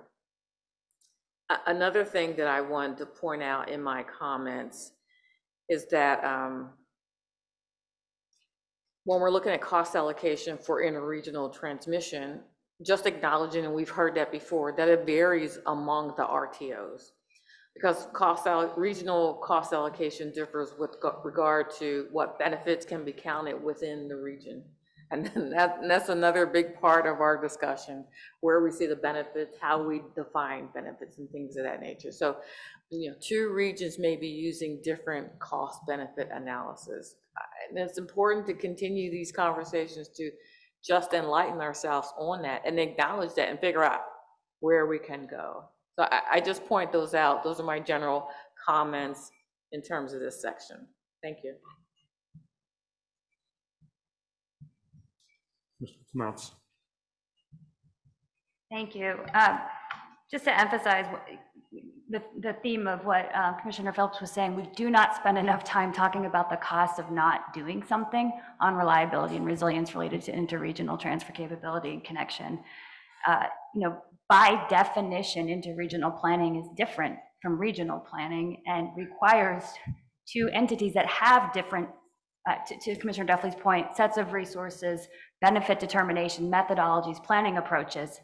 But you have to you have to figure out a way to do those things together. And the Order 1000 interregional coordination process kind of just assumed those differences would go away. They don't go away. And so how do you do something that allows us to maybe not build the whole house, but start with the foundation, or get the garage in place, because we're in trouble if we don't do something, right? How do we walk, not run? And I think, if we think about regional lines that have been developed, I've never met a regional line that was with an overestimated set of benefits, right? The benefits estimations are conservative. So if we go and we just think about these traditional benefits, reduce loss of load, right? And add into it the mitigation of extreme weather impacts, and add into it, weather uncertainty, we're going to your point, Chair Scripps, be able to cover the costs of new interregional lines. So is there a way in this limited set of some metric that has to be consistent across regions, because two regions with different sets of approaches have to do it together, that we can get out from under, we can leave alone people's regional planning processes and their own approaches, but we can get at this interregional transfer capability as a first step, right? As a way to start fixing some of the problems we're seeing and addressing the challenge at hand. Because I can't imagine getting through two planning processes and two cost allocation projects and actually making progress on this. What's changed? What is different relative to the setup we have? I think doing that allows us to try it, provides a platform from which maybe we build and we figure out how the market transactions work across those platforms. And we start to fix some of those ancillary problems, right? And maybe we even think about building bigger backbone lines because we now have some experience under our feet. I think it doesn't have to interrupt ongoing efforts, things that are going well. Nothing the commission, I think the one place where I won't speak for my commissioners, but my understanding is none of us want to screw up good things going on. And so this is a way of trying to get at that. We can recognize efforts that are going on, and I think we have demonstrated that in the language in our regional planning proposal and our interconnection proposal as well. So I really think this is an opportunity to start with interregional transfer capability in a way that respects regions, but recognizes we have to do the 2 or 3 regions on any given need, have to do it together, and therefore have to use methodologies that are comparing apples to apples to get to any outcome based on these reliability and resilience benefits around which there's shared agreement. Commissioner Rechtschaffen. I want to underscore a few things that have been said already. I think Chair Scripps said it early on that FERC really is uniquely positioned to come up with solutions here. States can't do it, RTOs can't do it, the regions can't do it. And in the West, I agree with Chair LeVar, but I disagree in part. I think we certainly will need. Well, maybe I'm picking a fight. No, just to get things interesting. I don't know that Dad actually disagrees. But there's no question we'll need interregional planning and transfer capability for resiliency and reliability purposes. We are increasingly interconnected. The West is facing tremendous challenges: fires, drought, heat storms. Last summer, California played a unique role in helping the Northwest, which was suffering an unusual heat wave, through our exports. And we benefit greatly from imported energy to help with our resiliency and reliable needs. But in the West, we now have 6 states which have 100% zero carbon electricity goals, 5 in addition to California, and we have utilities in virtually every, major utilities in virtually every state that have adopted net zero goals. We have a lot of corporate customers with very strong decarbonization goals. And we're not yet at Chair French's utopia of demand, of load being next to generation. So we will need a lot of interregional, we will need a lot of interregional projects, I think, going forward for all of these needs. So this is, in the West, especially since we have had, like everywhere else, we haven't had this process working. It's essential. In terms of going forward, what suggestions to move the ball? I'm going to reiterate what I said before, the importance of basic reforms to the regional planning process so that they are more long-term, more forward-looking, have a broader range of benefits, and so that those can then be incorporated into whatever interregional collaboration or planning happens. I do think that would make a big difference in the West, where other than CAISO, there are not that many entities that engage in this kind of long-term planning, resources that are outside the interconnection queue, and so forth. We've talked about the coordination of timelines, modeling. I don't know if this is exactly what Commissioner Phillips said, but I think I would argue these are challenging, but these are not existential issues. They can be overcome through collaboration. I think the benefits question is really challenging, and we've talked a lot about the bottoms up or top down. I think Commissioner Clement talked about apples to apples comparisons.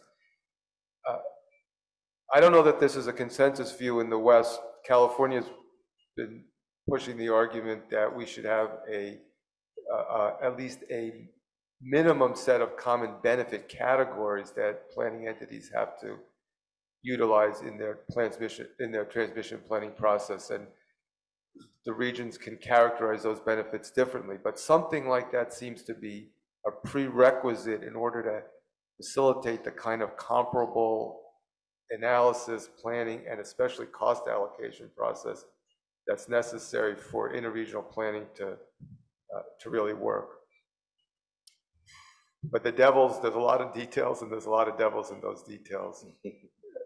I also support what other folks have said about stronger guidance for how cost allocation should occur among the interregional projects.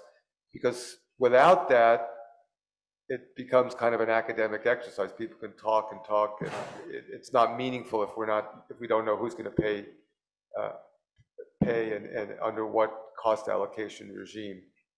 There are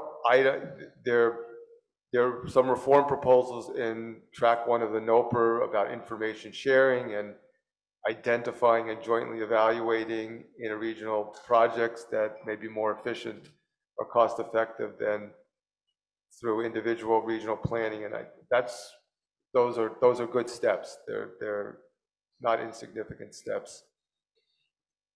And I just want to underscore one thing that underlies all of this I think for all of the states, but certainly for California.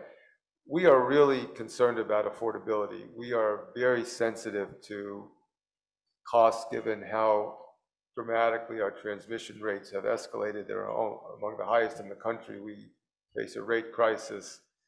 So when we're thinking about the benefits of these interregional projects, we really need to make sure that from a cost perspective, the projects really pencil out for each region and each state. I just don't want to lose sight of that. And of course, that goes for all the current proposed transmission reforms, but since I have my moment at the mic, I'm going to make that point here.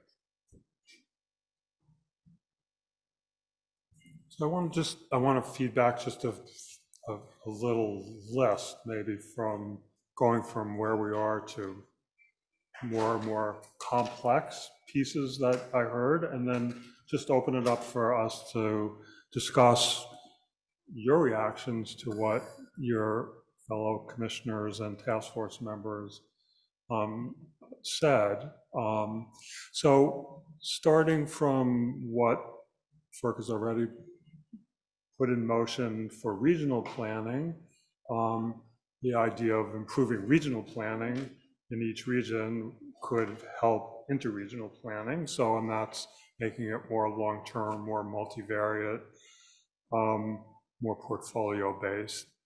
And then the sort of next layer was improving coordination between the different regions. And one of the main things that we heard several times were just on the time frame issue alone could be quite helpful, but also around data sets and common data sets. The next layer seems to be around benefits, and should there be some minimum number of benefits that are common across the regions, even if others are up to each region? But particularly, I think what we've been honing in on is at least around reliability and resiliency. Should those benefits be better articulated and common, and in particular standardized methodology for assessing them? And then I think the next layer would be cost allocation, and how is it that is there guidance that's needed from FERC on interregional cost allocation that would be helpful, or does that need to be worked out between each region ex ante somehow, so that that is known ahead of time as we're moving into this? And then the last piece, which in some of your minds was the first piece, is a sort of an important or maybe an easy fix that things would then help line up, is to consider whether there should be some minimum level of transfer capability among the regions. That's either a percentage or done by a study or negotiated, but with some guidance. So those are the types of things that I heard. I may have left some important things out, but if we just sort of think about it as kind of different layers or things that we can tap into. So let me hear first. I'd like to hear from a few of the commissioners that didn't speak, and then others can jump in. So Chair French. Just a very quick thought on cost allocation. I think at least our experience in SPP has been, we've had a much easier time with the planning when we've been able to settle on a cost allocation upfront. And in a perfect world, I would hope that maybe we could do something similar from an interregional standpoint. It's easier when projects are built on a similar basis. For instance, if we are in agreement that the reason for building projects is resilience and prevention of service interruptions, I see a real possibility there that there could be a more across-the-board cost allocation. For example, it's this way in SPP, and I suspect it's this way in most regions, that when you have a service interruption, those interruptions are split among the zones based on load ratio share. And so it sort of makes sense to me that if a line is justified on the basis of preventing service interruptions, a simple cost allocation, spreading costs across all the local zones based on their load ratio share, because that's how they would experience outages. Something like that could be quite simple. It gets much more difficult and much more granular if you start to justify lines based on economic benefits or public policy benefits. If those are the underlying reasons we're building, then you probably do have to get more granular. But I guess that's one more reason maybe to focus more on resilience. Chair Thomas. Thank you. The reason I think that the minimum transfer should be the first thing considered is I think it simplifies some of the others. And to build on Commissioner French's point, if you have a minimum transfer capability for resilience, you don't know who's going to be the buyer or the seller. SPP was a buyer during Winter Storm Uri, and Commissioner Rexha often pointed out that there was an instance where Oregon was a buyer. You don't know. It simplifies the cost allocation to set the minimum. It also simplifies the benefit calculation by basically assuming benefits. And I'd rather, in that, if you can study rigorously and get the level set right, I'd rather spend that money than trying to come up with a formula that measures the impact of what might happen and use that to come up with a cost allocation methodology. I think the minimum transfer benefit solves a lot of those other problems. I'd also like to agree with what Commissioner Phillips said. We've laid down a marker.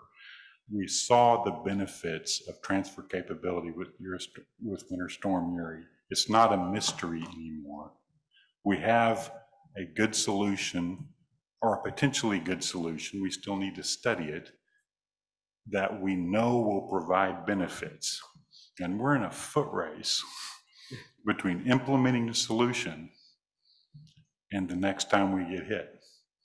And laying down a marker is important, because if somebody gets hit and we didn't act, it's on us. We don't get the Monday morning quarterback. We got to play on Sunday. So, but that's part of the appeal of that, is these very complicated questions are simplified if you can get that resilience level set right. And in a jurisdiction question, to me, let's get started. Let's do it with the RTOs. If the non-RTOs don't like it, or want to study it, or want to see what happens, that's their choice. As Commissioner Phillips pointed out, when you do that, you're picking up a pair of dice and you're hoping. Commissioner Duffy, you were next. No. Commissioner Allen? Commissioner.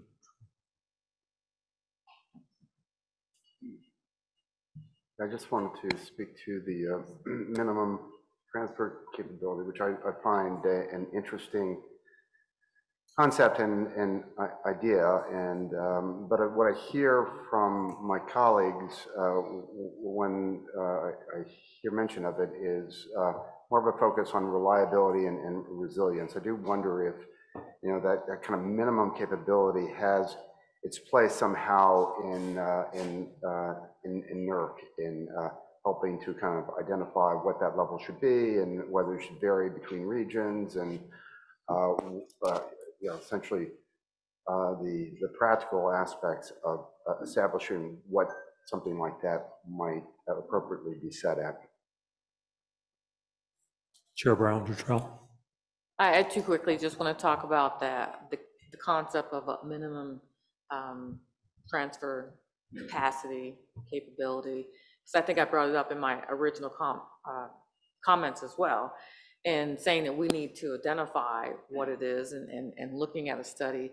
But I also think that in that, we need to recognize that it's going to be different within the regions within the country as well. So that builds upon the flexibility that we keep talking about. So I just emphasize that flexibility, knowing that there will be a difference within the regions of the country. Chair Steiner. Commissioner Rechtschaffen noted a moment ago of affordability, and we need to keep an eye out on that cost containment and cost allocation. But we recognize that none of this is going to be cheap. Everything is going up in cost. These transmission build-outs, I've seen some pretty significant overruns lately. Developers bid one price, they win the bid, but by the time the project is ready to be delivered, you see a substantial cost overrun. So we need to be mindful of the environment that we're working in. But to pick up on the theme that Chair Brown-Dutrell just mentioned, I think minimum transfer capability is going to be important. I don't think we can be overly prescriptive from one region to the next. It's going to be very different. We'll have to take a look at the particular needs of the planning regions. I also think it's critically important that we ask, why hasn't this happened over the past 10 plus years? We have processes in place. FERC has laid them out for quite some time, and interregional lines of any magnitude are not being built. And perhaps there's not sufficient incentives to have either the RTOs, the planning regions, the developers propose these projects. And while oftentimes we're long on process as regulators, and it makes sense to have factors and benefits and scenarios outlined, we have to be mindful as well that sometimes incentives are necessary to get these projects built. The question comes back, we study, we restudy, and we wash and we dry, and we start again. We really don't have much more time to waste before some of these needed projects are developed. So the question might not be, can we afford them? The question might be, can we afford not to build them? Chair Scripps. I wanted to pick up on Chair Stanik's last point, because I don't disagree in terms of the potential use of incentives, but even more so agree with the question of why they're not getting built. And I think Commissioner Phillips raised this as well, in terms of that you sort of look, again, and Commissioner Clements, that you look at it in each individual RTO, and then you've got to line it up, and if the benefits don't speak to each other. And I'm wondering if there's a role here in particular to try and seek some coordination with the DOE's National Transmission Planning Study, because I think the RTO regions are going to study what's best for their RTO regions. It's just how it works, and MISO is never going to plan for what's best for MISO and PJM together, because that's outside, and there would be a lot of pushback on both sides of the boundary if they did. But is there an overlay in terms of the NTPS that may very well be able to identify some projects, in fact, the projects that are likely or least likely to be picked up in individual RTO planning processes, but may still serve an important national interest? And that may be beyond the scope of what we can do here, but trying to think of how do you identify the projects that aren't being elevated to the point of why aren't these projects being built if they provide the benefits. I still think that's a question you've got to explicitly answer, but it may be that we don't up until now have the planning overlay in terms of what a national map would look like, in addition to what's being developed by the regions, and even sort of the seams issues between the regions. So I think we're gonna transition in a moment to talking more about what you'd want FERC or other entities to do on this issue about the minimum transfer capability, as well as the other issues that we've been talking about. But I guess before we left this, this isn't a concept that we talked about at the task force before. So if there are task force members that have you're hearing kind of an upswelling of numerous task force members about this issue. So if there are task force members that have some serious reservations about this, again, we'll talk about, we've heard about it, shouldn't necessarily be one size fits all, and should be based on a study, but if you have some more fundamental concerns about the idea, it would be a good time now just to raise it so that other commissioners, other task force members are aware of it before we spend a lot of time talking about it, continue to talk about it. I want to presume it. Yeah, Commissioner Duffy, Danley. So there's this famous story about a diplomatic meeting between a State Department officer from America and one from France. An American State Department officer talks about the glories of this regulatory regime in America and how complicated it is, but how beautifully it works and how everything is perfect in the end. And the French diplomatic officer says to him, "That is amazing, and I can hear that it works in practice, but does it work in theory?" Right? So adopting the role there of the French bureaucrat for a second, I have heard a little bit of the language of coercion, a little bit of the appeal that FERC can play a special role to help with this sort of thing, and of course we can. The question I have is, just like the does it work in theory, what showing is necessary for us under our statute to actually impose anything?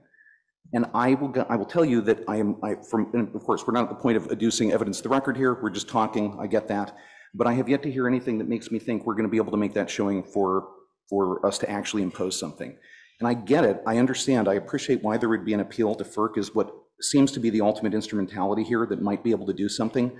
But as anybody who's listened to anything I've ever said knows, I don't believe that every wrong can be remedied under the statutes that we administrate. So I just want to point that out as my reservation. And if anybody has any ideas for what that showing would be, I would be delighted to hear them. But I just put that out there because I think that may be fertile ground if people have ideas. Chair LeVar, I don't know if you were reacting or adding your own concerns. Yep.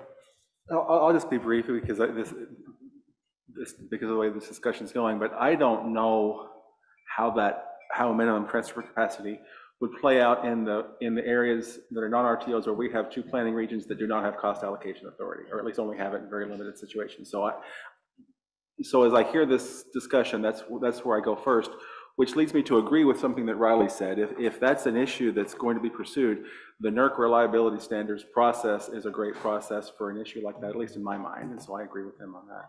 Thank you. Anybody else want to add to that before we move on? Okay.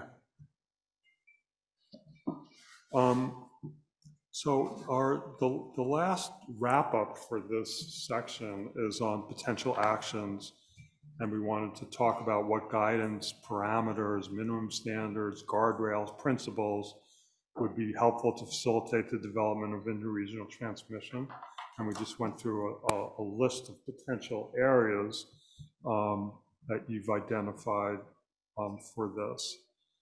So, and during this conversation, we wanted specifically, what should FERC do? What should others do? We just heard about NERC or DOE or the RTOs or states themselves do. So it's not limited to FERC actions, but obviously that's one important vehicle to focus on. So we were going to kick off again before we open it up, first from Chair LeVar, and then Chair French, and then for Commissioner Christie, and then Chair Thomas, Chair Nelson, for Chair Glick, and then Chair Stanek. So, Chair LeVar. Well, to be a little bit repetitive of what I've already said, I think the most important steps for the Western United States are ones that are already in progress. There's a lot of forward movement to try to find more potential actions to improve interregional planning. If you look at the regions in terms of the two planning regions that are not part of the California ISO within the West, there's a lot of move towards market development, but there's also been the consolidation from 3 down to 2 planning regions, again, which is, to me, a significant step forward and highlights opportunities for continuing to move in that direction. And then what's happening at the Western Electricity Coordinating Council also, I think, provides an opportunity for forward movement in this area because of the role they played with those two planning entities that are not RTOs, that do not have cost allocation authority. They rely on WEC, at least in my knowledge, in a different way than the RTOs do with the NERC regional entities in their areas. And why I think under our current construct in the West, WEC can be a valuable tool is because they don't have an agenda other than reliability. When you're starting to look at transmission planning on a 20-year horizon, one of the challenges with that we see in our IRPs, because IRPs operate on a 20-year horizon, we have a lot of experience with that, is that when you factor in public policies, those change very quickly. So when you're doing 20-year planning, public policies that can change every 2 or 3 years insert a significant challenge into that process. And that's why I think under our current construct in the non-RTO areas, elevation of WEC's role can be valuable because they don't have an agenda, they don't have a policy, their only agenda is reliability. And the anchor data sets that they provide right now are the starting point for that process. Their studies and their expertise, I think, can provide more value, not just at the beginning of the planning process, but throughout it. Another opportunity for potential action is just more coordination between the two planning groups. As I mentioned, we had one consolidation in recent years, but could Northern Grid and West Connect conduct joint footprint studies or consider costs and benefits across the region? I'm not necessarily advocating for a solution on that, but that's something that certainly needs to be on the table for discussion. One challenge in the West, though, is that stakeholders are of a different mind. Some want to really improve this process with Northern Grid and West Connect. Some see that as a roadblock towards RTO development, which is the ultimate goal for a lot of stakeholders. So I don't have a perfect solution, but these are options we need to consider, and also consider how one might impact, speed up, or slow down developments in another area. And like I said before, it does on minimum transfer capacity. I'm trying to get my head around that during this meeting.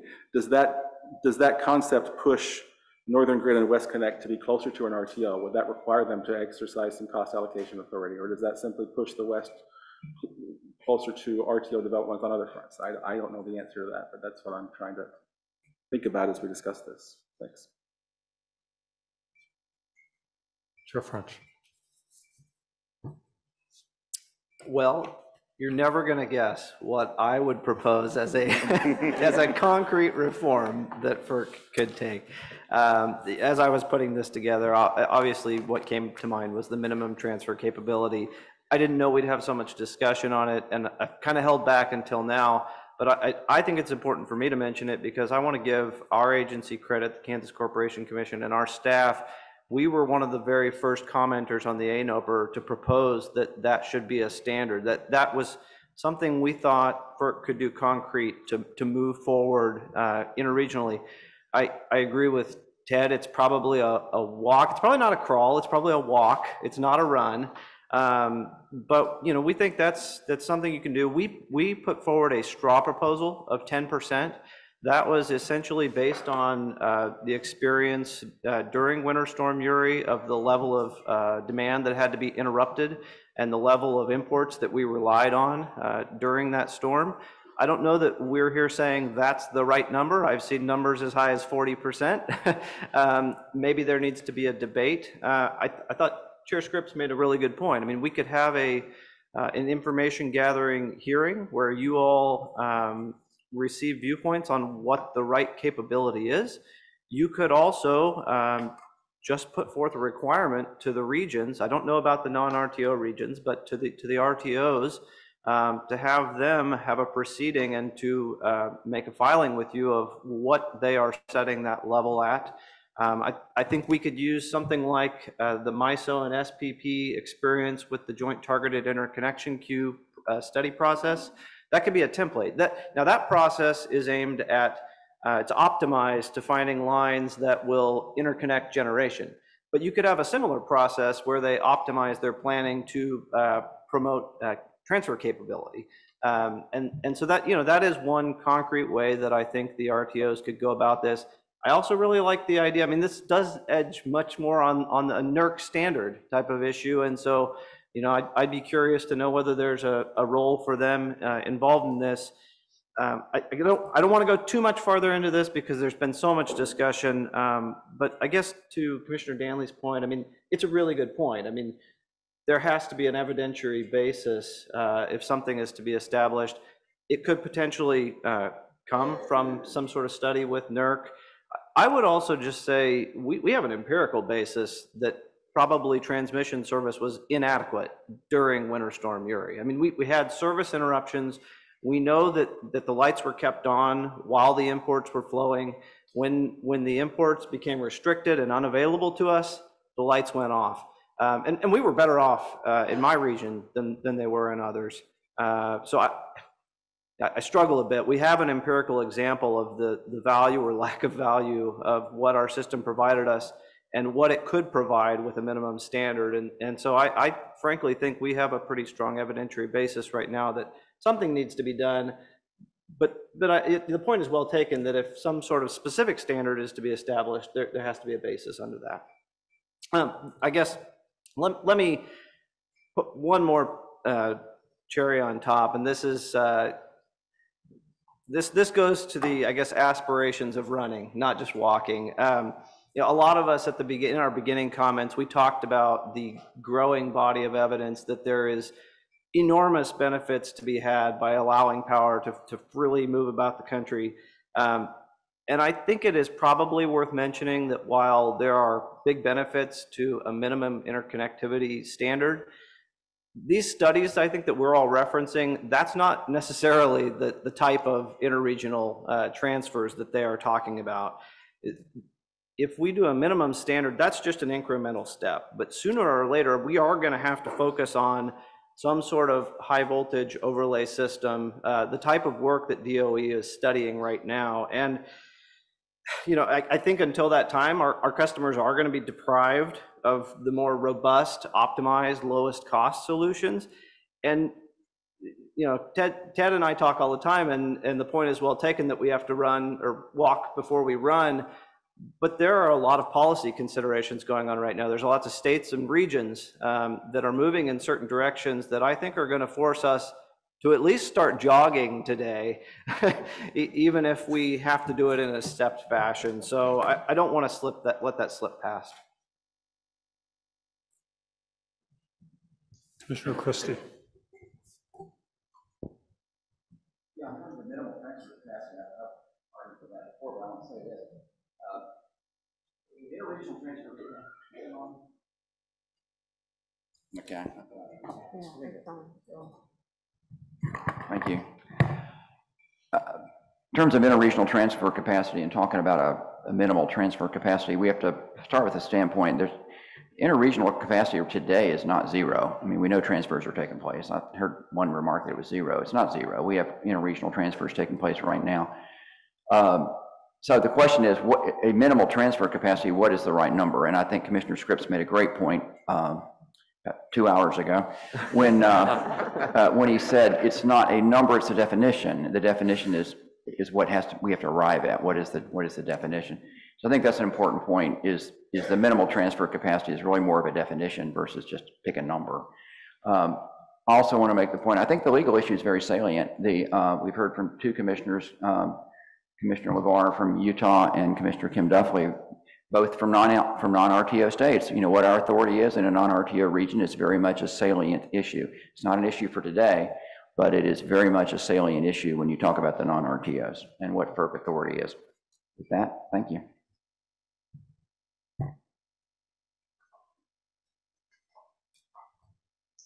Chair Thomas. And then Chair Nelson, I think I left him out. Thank you. First, as I see Commissioner Danley's point is not as much evidentiary as statutory, but I think the question is, are the resilience and reliability obligation is sufficient to cover that, in my view. I'm sure learned counsel will differ all over the map as always. With respect to the time thing I mentioned, that was more of a thing as an example that wasn't loaded with any policy connotations, but a process thing. We've I would guess we probably mostly solved that problem already. I don't know that, but that was more of an example. But I think the modeling thing is really important. I think there's a core consensus around the fact that the pace of change means that we need a longer planning horizon. And a longer planning horizon, by definition, requires more reliance on models. And I mean, if you use the NOPR 20 years for scenarios, that's a lot of models. And when the models are incompatible, it's difficult to do interregional planning. A proposed solution on that would be some sort of a convening, and you know, model nerds are pretty intense about the attributes of their preferred model, but a convening where they could discuss modeling and steps towards compatibility. You don't need the same model, you just need compatible results with perhaps what I would view as a Clean Air Act style. You can keep your model, but when you upgrade your model, there's some compatibility standards as a specific thing to get more compatibility with respect to modeling, because you got to have consistent models if you're going to lengthen your planning horizon. Thank you. We beam Chair Nelson in. So I want to follow up on something Chair Scripps said and indicated in the last bit. The regions right now are not necessarily the right entities to do the interregional planning because that is not their priority. I know that my ISO New England has plenty of work and they are backlogged. You know, I think we've been supportive of them adding additional staff with the amount of things going on.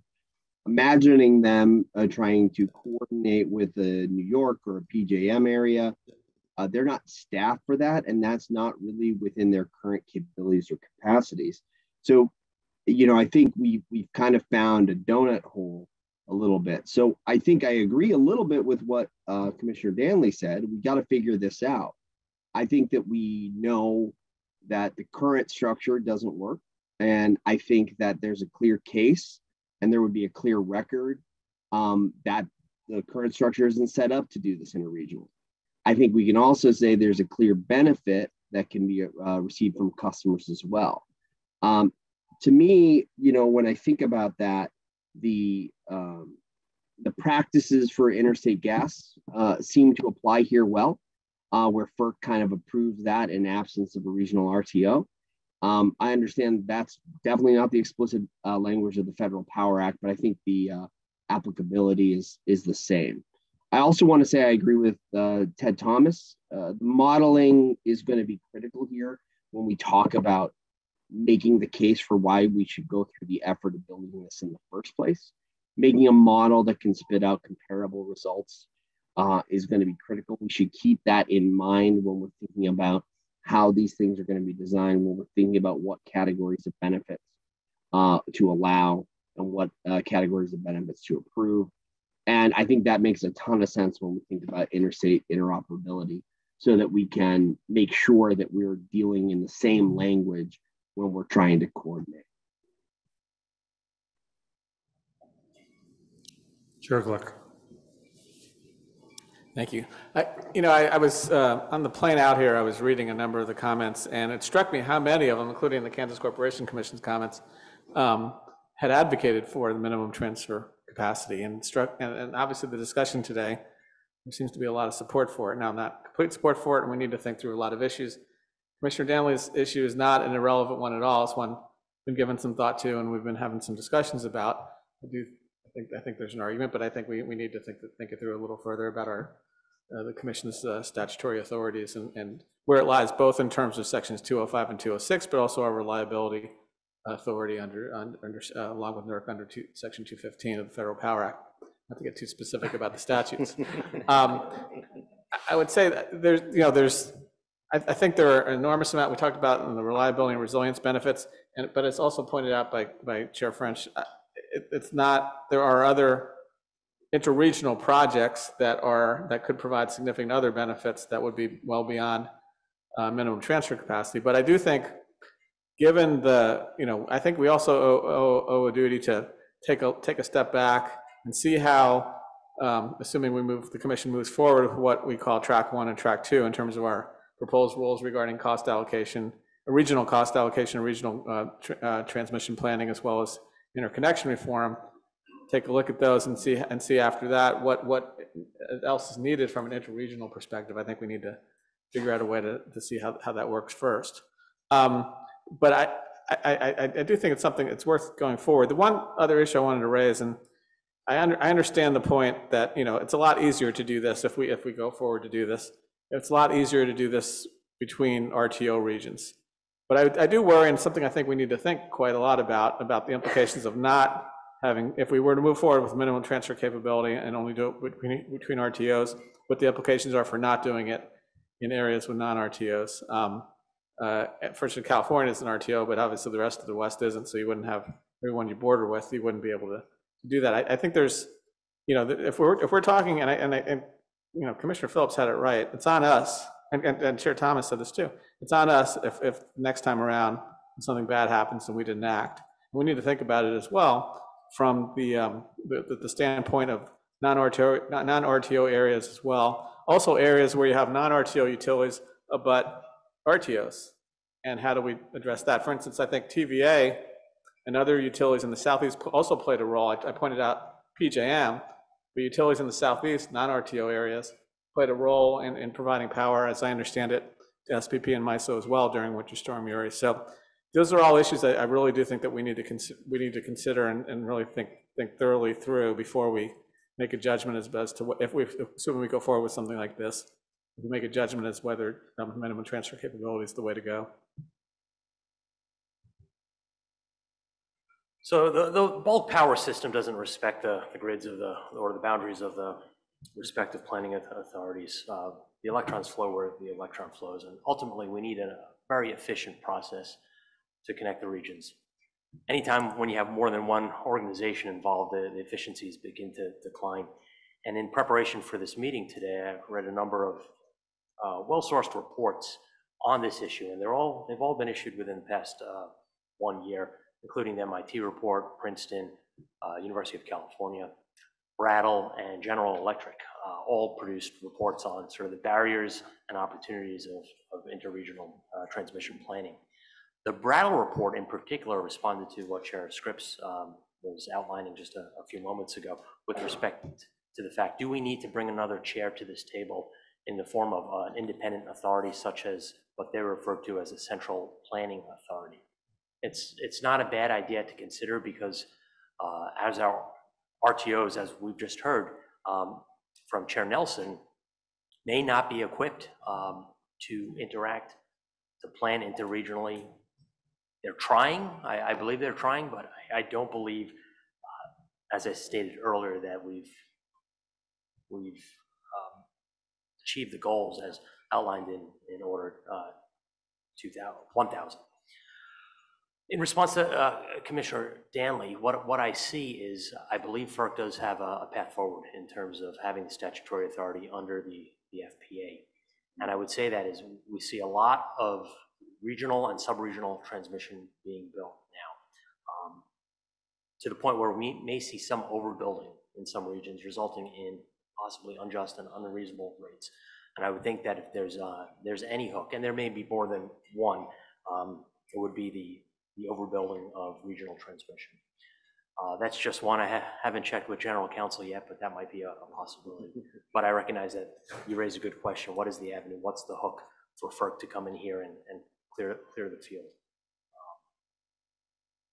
Minimum ATC, that's obviously one issue. Our friends in the West will have to figure out what the path forward is there. But it's not, I would not argue that that's the cure-all. There will be other details that will need to be worked out in tariffs, probably with the assistance of NERC, and we'd have to, if anything, make sure that these standards are flexible, case-by-case basis, region by region. Thank you, Dr. Rob.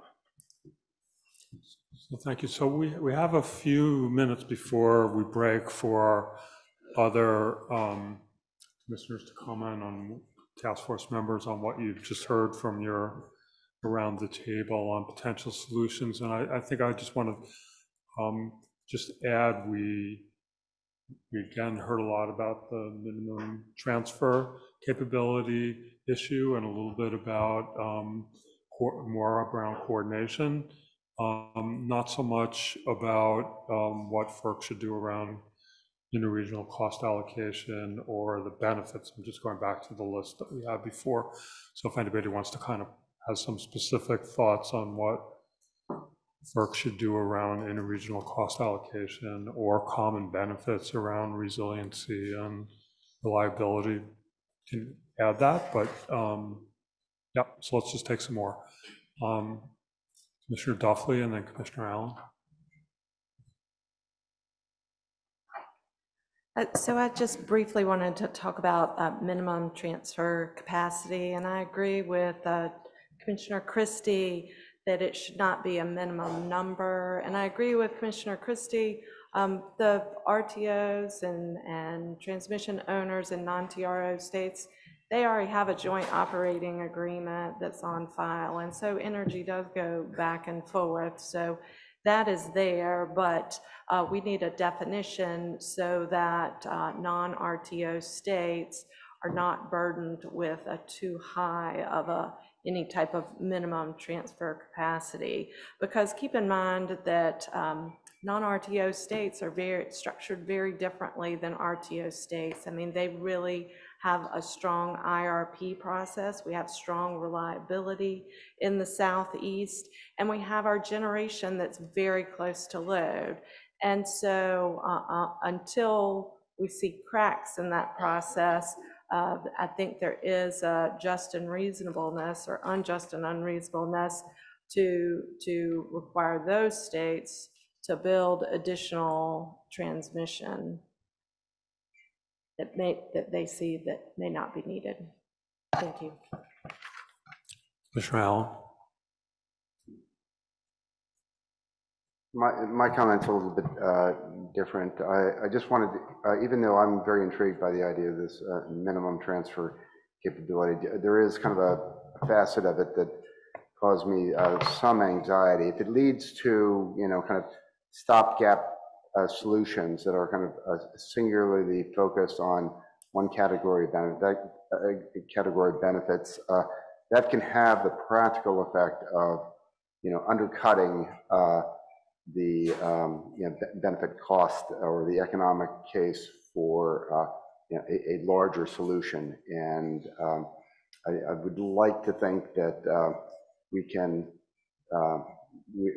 essentially solve multiple problems at any time. There should be a minimum, probably for reliability and resilience reasons, but that doesn't mean that the projects that are developed need to be singularly focused on just that one category. Thank you. And then also I forgot to mention that the Central Planning Authority idea that just came out was also something that nobody else has, since it came out late. So if anybody wants to add any thoughts on that or what that might look like, go ahead. Thomas. I'd like to agree with what Commissioner Allen just said. We have this north-south MISO issue. There's even litigation surrounding it, and there was some folks that suggested there was an upgrade of the transfer capability, but the ends of the new upgrade were black holes that didn't go anywhere particularly useful.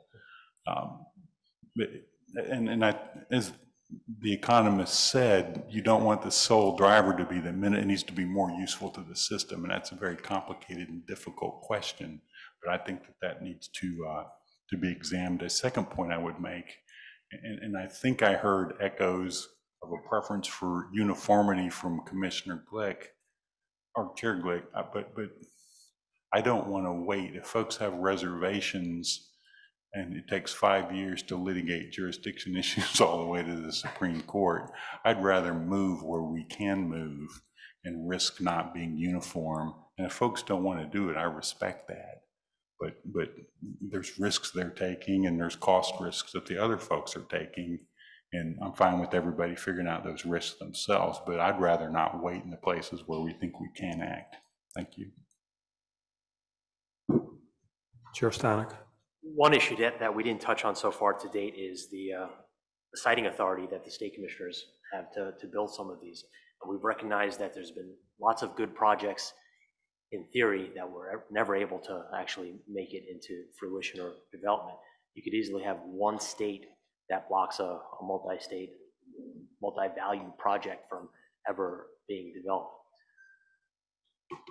All goes to say that the states need to be brought into the process in order to make this an efficient process very early rather than at the end, so that we don't get our hopes up that this interregional project, because it's likely going to cross this, well, it will cross the state line, and it will cross a planning region line as well, that we have all of the voices that could potentially veto a project at the table up front.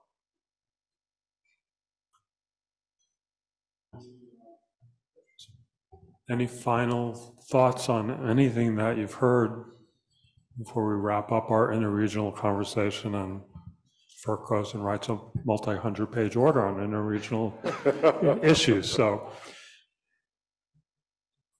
Commissioner Allen. Yeah, I just wanted to lend some support for the concept that Chair Stanek laid out for this central planning authority that could potentially play a role in helping to rationalize things moving forward.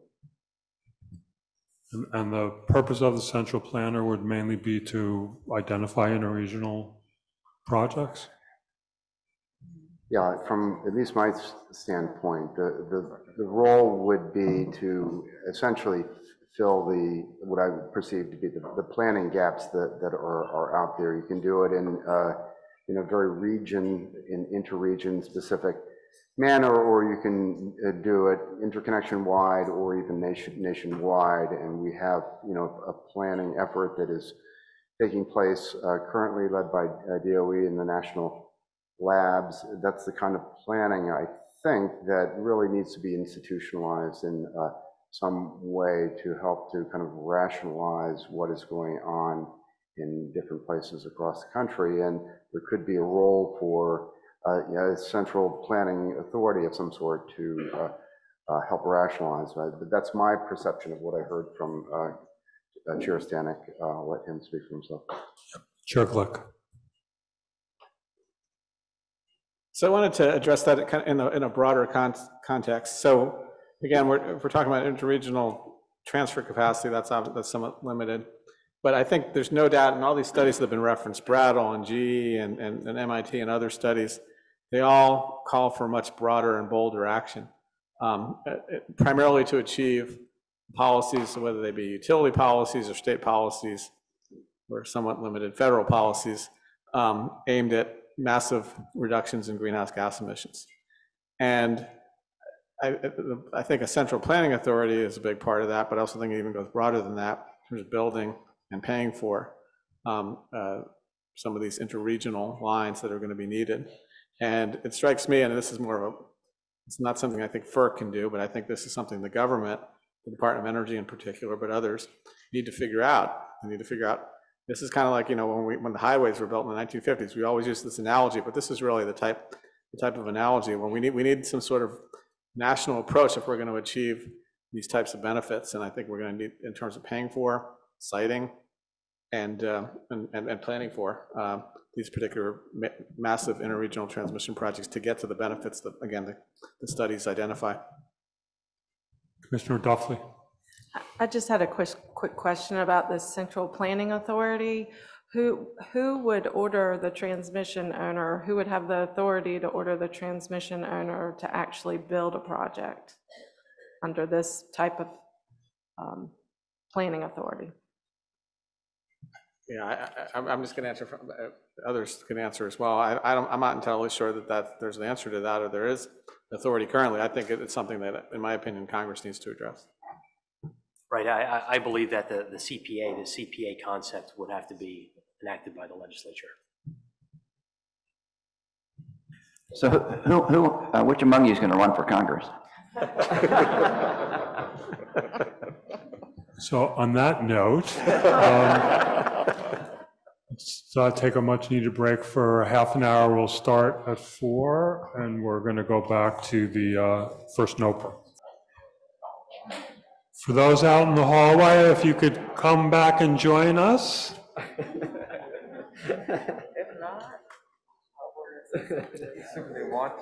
So I know there's at least 1 or 2 commissioners that have planes to catch.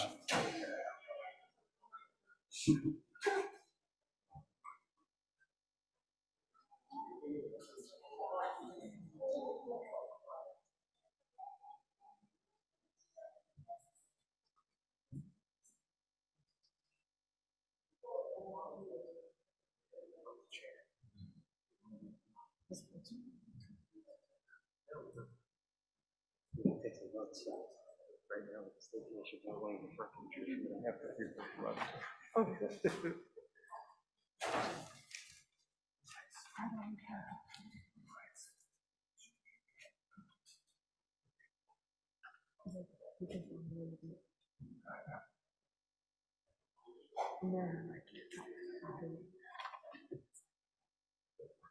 So as I mentioned before, the second topic is on FERC's first NOPR, not a NOPR in this process, which was focused primarily on regional planning and cost allocation and was released in April, and not on the second NOPR on interconnection that was released in June.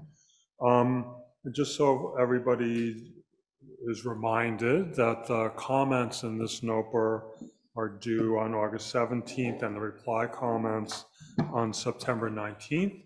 And we collectively thought that this would be a good opportunity for the state commissioners to share some of their evolving personal insights and recommendations as they review the NOPR and prepare to comment, to give a chance to kind of bounce things off each other and also with the FERC commissioners. These are not the formal NARUC comments. Those are still under development. This is really meant for the individual state commissioners to share their perspectives. And we're chunking this into 3 parts.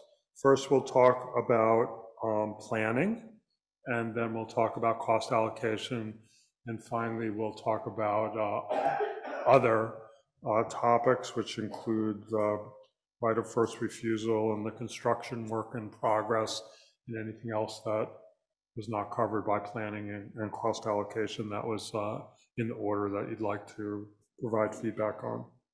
And once we've heard from a few state commissioners to kick it all off, we'll open it up for everybody and obviously welcome the FERC commissioners for asking any questions of things that you hear or explaining something that maybe state commissioners have questions about, or based on what they said, you don't think that they understood what you meant. So it's just a chance for the first time to now take the task force process into when NOPR's out and on the table. So we're going to start with transmission planning. And again, we'll have a few state commissioners, and then we'll open it up. We've got Chair Stanek and Chair Nelson from Massachusetts and Chair Scripps. Thank you, Dr. Rob. I believe our FERC colleagues here clearly understood and heard some of our messages over the course of the past 3 task force meetings. And as we conclude today, I think we've gained at least some consensus and see eye to eye on some of the issues that we just discussed over the past 2 hours. Transmission planning on this topic has been difficult over the past 20 years. I was at FERC for a long time, sat in a lot of these technical conference ballrooms trying to figure out some of these thorny issues. It's been 11 years since the last major FERC rule with Order 1000, and the pending rule that we're going to be discussing for the next hour or so, the Track 1 cost allocation and transmission planning rule, is important. You just mentioned we'll be giving our personal perspectives We don't represent whatever comment that NARUC ultimately files. We do our best to represent our regions, however. With respect to transmission planning, I've seen a tremendous amount of problems with Order 1000, resulting in transmission not being constructed in this country. The failures date back for a number of reasons. Competition, in theory, is great. We want to incentivize that, but competition also, in many respects, makes every utility a transmission-dependent utility. We've seen some success stories of competitive transmission being built, but we've seen a lot of other unintended outcomes, unintended side effects, where sub-regional projects are being built in favor of regional projects. I've heard an earful over the course of the past 2.5 days from renewable developers, from utilities. Basically, I've heard a lot from all quarters saying that transmission in this competitive environment does not work the way that FERC envisioned 11 years ago. It's my hope, and I hope I speak for the NARUC region, that this Track 1 NOPR will begin to chip away, whether it be the proposed ROFR reforms, the proposed transmission planning reforms, requiring the scenarios to be built using 7 different factors. And I respect what Commissioner Christie said yesterday at the Electricity Committee meeting, where he showed some concern with respect as to whether this Track 1 NOPR is being too prescriptive. We do have the 9 planning principles, we have the 12 benefits, we have a 20-year time horizon with 3-year updates, lots of other requirements. And I recognize that there was a call for flexibility in the ANOPR comments, both from NARUC, from the RTOs, from others. I think we must be cognizant when it comes to transmission planning that not all of our regions, and closer to home, not all of our RTOs are in the same position. Some RTOs in this room have basically said, we got this. The level of prescriptiveness in the Track 1 NOPR may set us back. I've heard from other RTOs that are saying, we need this level of benefits and factors and scenarios in order to deliver. So my one request representing the Mid-Atlantic region with my colleague from Pennsylvania is that there needs to be some level of flexibility so there's not redundancy, particularly with regions that are well ahead of others. Transmission is being built regionally in some planning regions, in some RTOs, and we're seeing less of that in others. So I will throw that out there, but I am concerned with the state of competition in the country. It's not working as it was intended to be, and we have some major problems to fix, and hopefully this partnership between the state regulators and our FERC colleagues, I'm confident that we're on our way. Thank you. We grab Chair Nelson again. Thanks for letting me talk today. I'm broadly supportive of the FERC findings to incorporate scenario analysis into our transmission planning. I think I want to talk a little bit about why that's important, because developing and utilizing long-term scenarios and creating a flexible planning tool is going to help address some of the uncertainty involved in identifying transmission needs in regions and talking about resource mixes and evolving demand. And I say that because, you know, if you went back 5 years in ISO New England, you would have forecasted a very downward slope for our demand. Our policies have shifted and evolved to incorporate more electrification. We've seen electric vehicles come on the rise.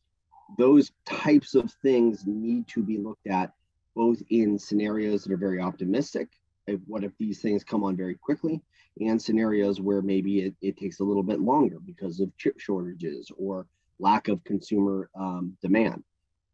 So having a range of benefits is going to be incredibly useful. I know that Massachusetts has undergone our own planning process and trying to achieve our state goals, looking forward to 2050. that was a data-driven approach, looking at the different policy levels we think we're going to have to pull as a state that is going to lead to increases in our region. And we've shared that with ISO New England as part of our long-term assessment. And I think that in the short run, you know, that's something that ISO, it may not seem like it's going to push a need in the next 3 years, but certainly over the next 10, you're going to see a sharp change in that load curve. And I think when we're looking at transmission projects, it's very appropriate for how FERC has framed things to get a scenario-based model that pushes to that level. I also think that the broad benefits that are being talked about are critical. I really believe that having benefit categories that are not unique to different areas is important. I think allowing that flexibility about what the value of those benefits is in different regions is where the difference should come, right? Obviously, the air conditioning load for Arizona will be starkly different than one in Maine, and so, but no one should debate on what kind of impact or the ways at which adding transmission or adding lack of congestion is going to change a region. Those categories should be as similar as possible. And I think to that degree, I think that's important because I really think that the way we've looked at things, and going back to comments I've made earlier about pigeonholing them from FERC Order 1000 into economic, reliability, and the public policy, is easy for talking about the theoretical. But when we actually build a line, when we actually see something come online and look at that payback period, we're really dealing with something that is much more complex and has multifaceted. So I think, I'm going to bleed a little bit here into probably something that will be discussed later on cost allocation, because the one critical element I want to bring up to FERC and to the other commissioners is a key term in the NOPR, which is the term seeking agreement. So there's a way you can really frame that. I think that is important. And I see two forces pushing up against each other. I think we want to balance, right? States not wanting to pay for another state's laws that may not align with them. But I also think we have to balance that states that receive benefits and don't want to pay, that may not be appropriate either. So there really needs to be a balance. And I think in terms of seeking agreement, I would want to really avoid a situation where we would see a single state veto envisioned in that term. I think that would result in less transmission being built, not more transmission being built. So I think we just need a fair process, a fair democratic process that we've seen instituted in a number of our regions to settle what seeking agreement means. I think FERC should make sure that it's clear on what it envisions when it says that, because I think that will allow us to really get to work with establishing a framework that is fair and just when we are trying to establish both cost allocation and how the benefits are going to get allocated. Thank you. Thank you. Chair Scripps. Thank you. Just a few points, and I think I can be fairly quick to allow for more time for discussion. The first is something that Commissioner Phillips brought up earlier on the need for additional help with benefit metrics, particularly around resilience. That is true for interregional projects. I think it is equally true for regional projects. And it's an issue that MISO has raised and considered as part of the regional expansion criteria and benefits working group. It's actually, again, on the agenda on Tuesday. So it is a timely issue and one where I think getting additional help in terms of informing the planning process, particularly around those benefit metrics dealing with resilience, is a gap that we could use some help with. The second piece that I would highlight is, and it's one that I'm not sure whether it goes here or in the other issues, but I'm going to put it here anyway because I think it's connected enough to transmission planning, and that is the role of an independent transmission monitor that was flagged in the in the process. Both the state of Michigan and the organization MISO States, and I know a number of others, have endorsed the idea in principle, and in particular, from the OMS perspective, a limited but important role that an independent transmission monitor could play in terms of informing the transmission planning processes taking place within the RTO. We've seen real benefit, I think, across the board in the independence of the market monitors, and see similar benefits potentially from independent transmission monitors, that they can, I think, assist in helping to understand the various transmission planning processes, how they're working together, and whether they are in fact identifying optimal solutions, and providing insight to retail regulators into how disparate bottom-up submissions into MISO's annual MTEP process, for example, and whether those are complementary to the top-down processes that we're seeing through the long-range transmission planning process. So I do think that the ITM can play an important role in the transmission planning process, and didn't want to lose that. The third piece is really to focus on the goal here, and I echo some of the concerns that have been raised and raised in comments on the need to be wary of adding additional compliance burdens or inadvertently pausing or delaying ongoing work, particularly for the regions with active planning processes in place. I think that's an important consideration. RTO membership remains voluntary. There is good work taking place, and I wouldn't want to sort of slow down that work. That said, I think there continues to be a question of whether even the best transmission planning processes taking place are sufficient to what's needed for the system. And to Chair Thomas's point about there's a foot race that we need to be ready before the next event. And so to the extent that we need to sort of up everybody's game, I think that is a valid role to play, and to provide additional points for consideration and inclusion in RTO transmission planning processes, but being wary of the burdens that are being applied as we go forward.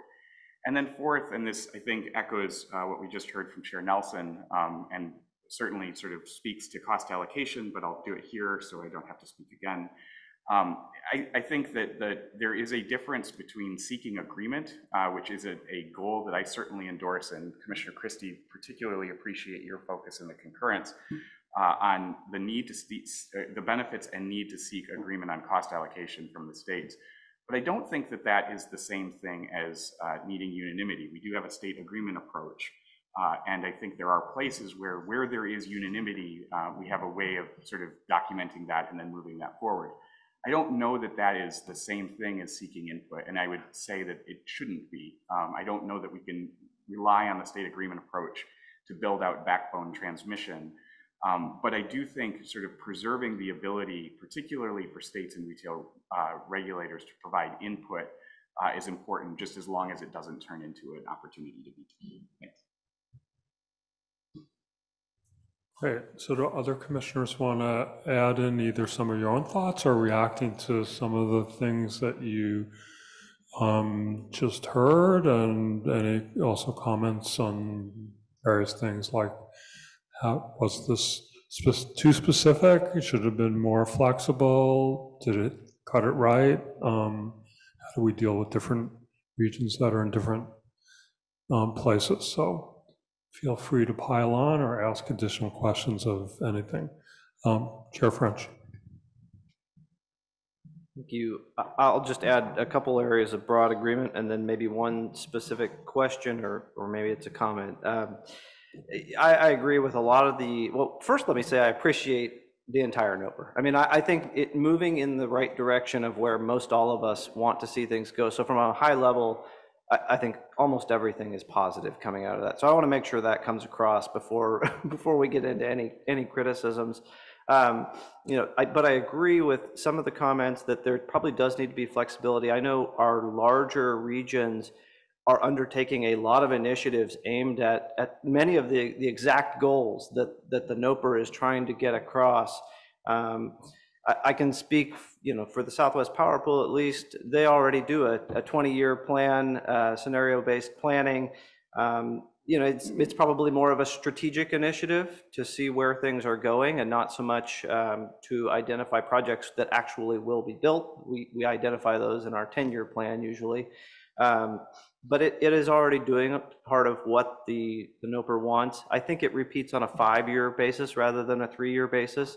Yeah, I say all of that just to say, I think we want to be careful that we aren't making redundant requirements, that whatever is suggested by the NOPR can fit into strategic plans that the RTOs are already undertaking. And so, while I certainly am not representing my region or RTO or any other RTO, I do think this is going to be one case where you have entities that are strategically trying to move in the same direction FERC wants. I don't think you're in conflict, and so I would, I guess, urge you to take a very close look at what they put in their comments as far as specific details or specific concerns they might have where they think they could be slowed down. Then the other specific comment I had is I also appreciate all the attention paid to bringing the states in and giving us more seat at the table. I think that is a recognition of a lot of what's going on in my region, in the Southwest Power Pool, and the fact that we have a seat at the table, we have specific authorities over cost allocation, over resource adequacy, and I think that needs to be extended, or I think it's a positive development if that is extended to others.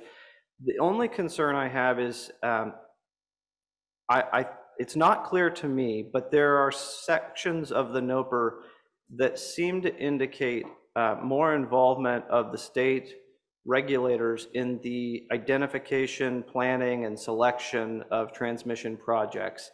And while I think it is important for the regulators to be involved, to be brought in to some extent, to be educated on why the plans are occurring, I can foresee unintended consequences if the regulators are somehow involved in the selection of planning process, because after all, we will have state citing certification cases as a follow-on, and I certainly would not want an implication that I somehow am recused because I selected the project through the regional planning process. And so it's, I think I more flag it as an academic question of how involved should state regulators be in selecting regional transmission plans. I think it's certainly fair for us to be involved in cost allocation and broad policy questions like resource adequacy.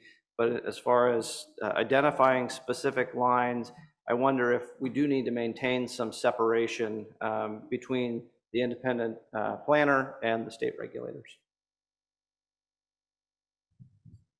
Mr. Sheraton. Thank you. I also want to speak in general about the direction of the NOPR, and I don't know if I can speak entirely for the West. I think this is a strong sentiment in the West. It's certainly California's position that we're very strongly supportive of the direction of the NOPR in many ways. And Chair Scripps and Chair French mentioned them, the focus on longer-term planning, on a range of scenarios, the guidance to consider an expanded range of benefits and beneficiaries, the very strong role for states in the cost allocation process. These will really go a long way to making the process more effective and efficient. We certainly agree with retaining regional flexibility, and I certainly agree with what Chair French said, and I know Commissioner Christie has said this. It's very important that whatever FERC does not interfere with the innovative activities or other efforts that the regions are already engaged in, whether or not it's interconnection queue reform or transmission planning. Certainly the California ISOs are already doing things that are suggested in the NOPR, and it's important that they and other regions be allowed to continue with those efforts. Two other points. I want to associate myself with, I think, what Chair Nelson just said about benefits. I've said earlier today that we think it's important to have some minimum category of common benefits that FERC suggests and provides guidance for the regions to do in their planning. Those could be common categories, and as Chair Nelson said, allowing the regions to value them differently. They can be defined differently, but that would greatly enhance the regional and interregional planning processes. And I won't repeat what I said earlier. And I do want to also support the notion of an independent transmission monitor, which was part of our ANOPR comments. It's not in this current NOPR. It's something that California, this is something that I won't speak for the rest of the West, but we think it's something that could help ease cost pressure, provide cost containment, which is so needed. So I just want to go on record, say keep that notion and that concept alive.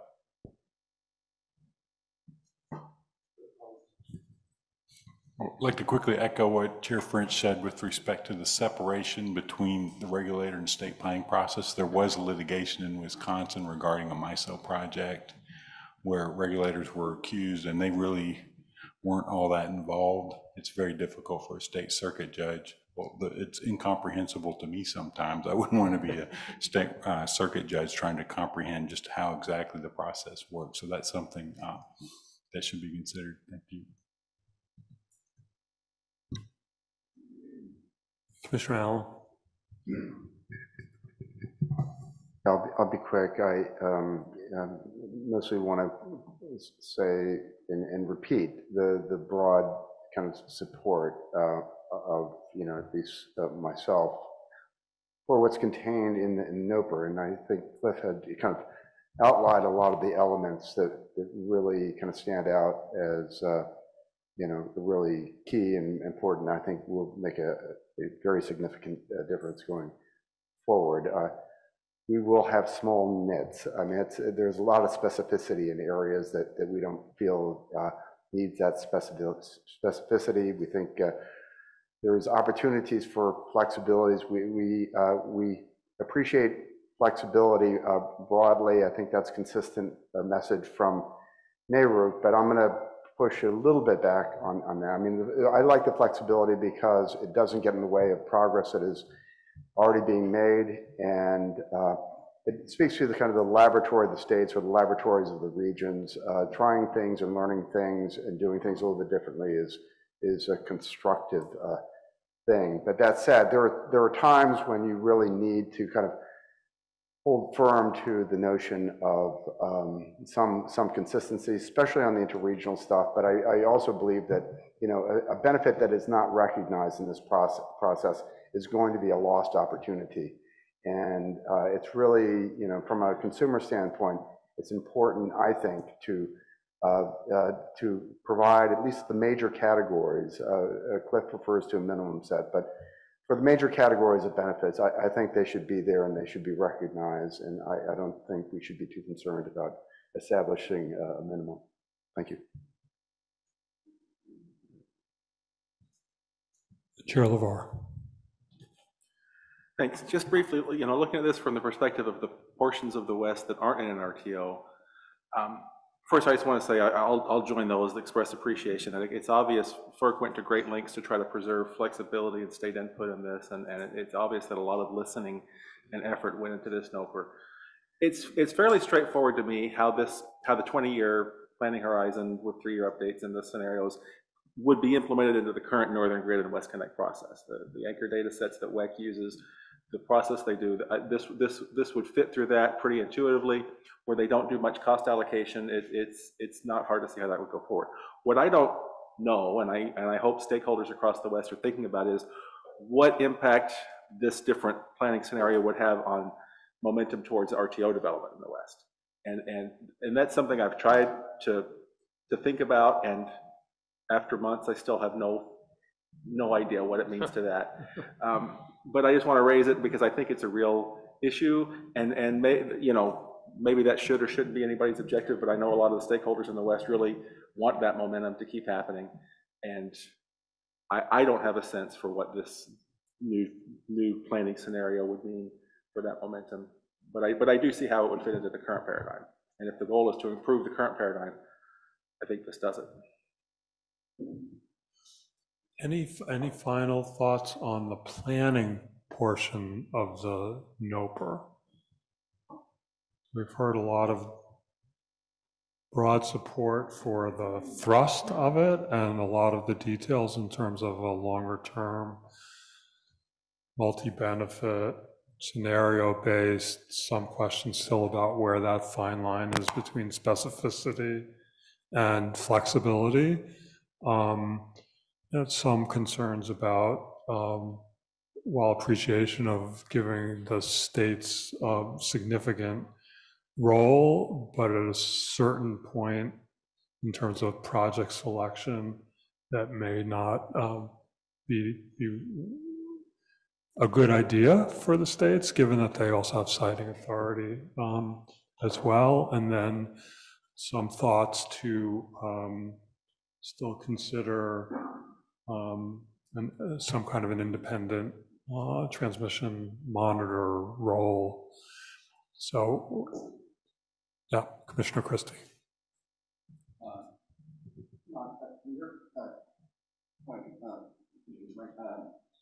Go on. I'm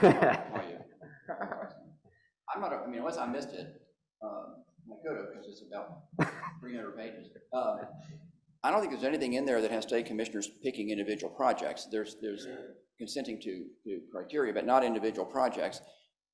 Only if there's a state agreement approach and it comes from your state as a policy. And classic example is New Jersey. I mean, their legislature said build offshore wind. That didn't conflict out the commissioners of the New Jersey BPU because that was a decision of their legislature. But so I don't think there's anything in there has you as a regulator picking projects. It was more focused on helping develop the selection criteria. Yeah, but those are not individual projects. I mean, individual projects are like New Jersey's offshore wind, and that's coming from their legislature, and it didn't conflict anybody out. And Ted, I think the one you mentioned was not about, say, legislators in Wisconsin picking that project. It was about potential communications, ex-party communications. That was a different issue entirely. Chair Scripps, I think you wanted to jump in there. I'll defer because you want to go ahead. respond to that.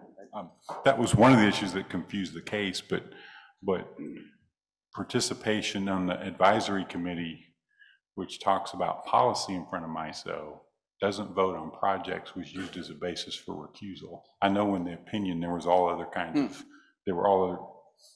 Send me that opinion, please. I'd like to see that. Yeah, That would knock out a lot of people and a lot of RTOs who are doing a lot of things today. Yeah, but it's so difficult to, for anybody that's not in this process to describe it, that there's a meeting where we're talking about this stuff. The commissioners at the meeting, appearance of bias. And there's no merit at all there, but to try to get that message through to people unfamiliar with this process is challenging. No, you got to pay attention, and it would potentially, like when PJM did, when OPSI did, and state agreement approach, all the commissioners were involved in that. I mean, it didn't conflict this out. Yeah. But I mean, that's a good point. I mean, I'd love to hear that case and see that opinion. There's a NARUC amicus, and I think maybe even a MISO amicus that would probably clearly lay it out without getting into all those side issues that we're also addressed in the opinion. Love to see it. I'll get that to you. Chair Scripps, did you want to jump in? Yeah, I just wanted to sort of add the one piece in MISO that is preserved is that when it comes time for the vote on the Planning Advisory Committee on which the OMS serves, we typically as OMS abstain from that because that is the process point at which the specific projects are being approved, and so we're abstaining from that.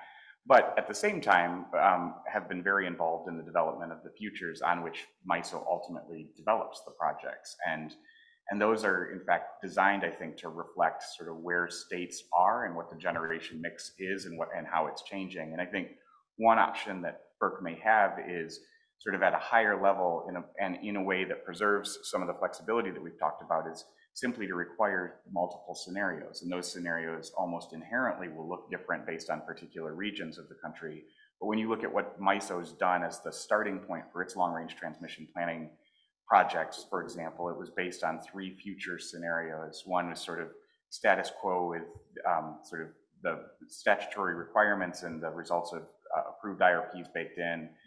And then the others were sort of more aggressive. And it was, we're not sure if it's future 1 or future 3 that we're living in, but how do you start then developing a suite of projects based on those? And those had very much the ability for the states to input, but in a way that sort of reflected the specifics of the environment. So that may be one approach for preserving regional flexibility while also requiring that at least sort of at the start of the planning process that multiple scenarios are used. Sure, Duffley.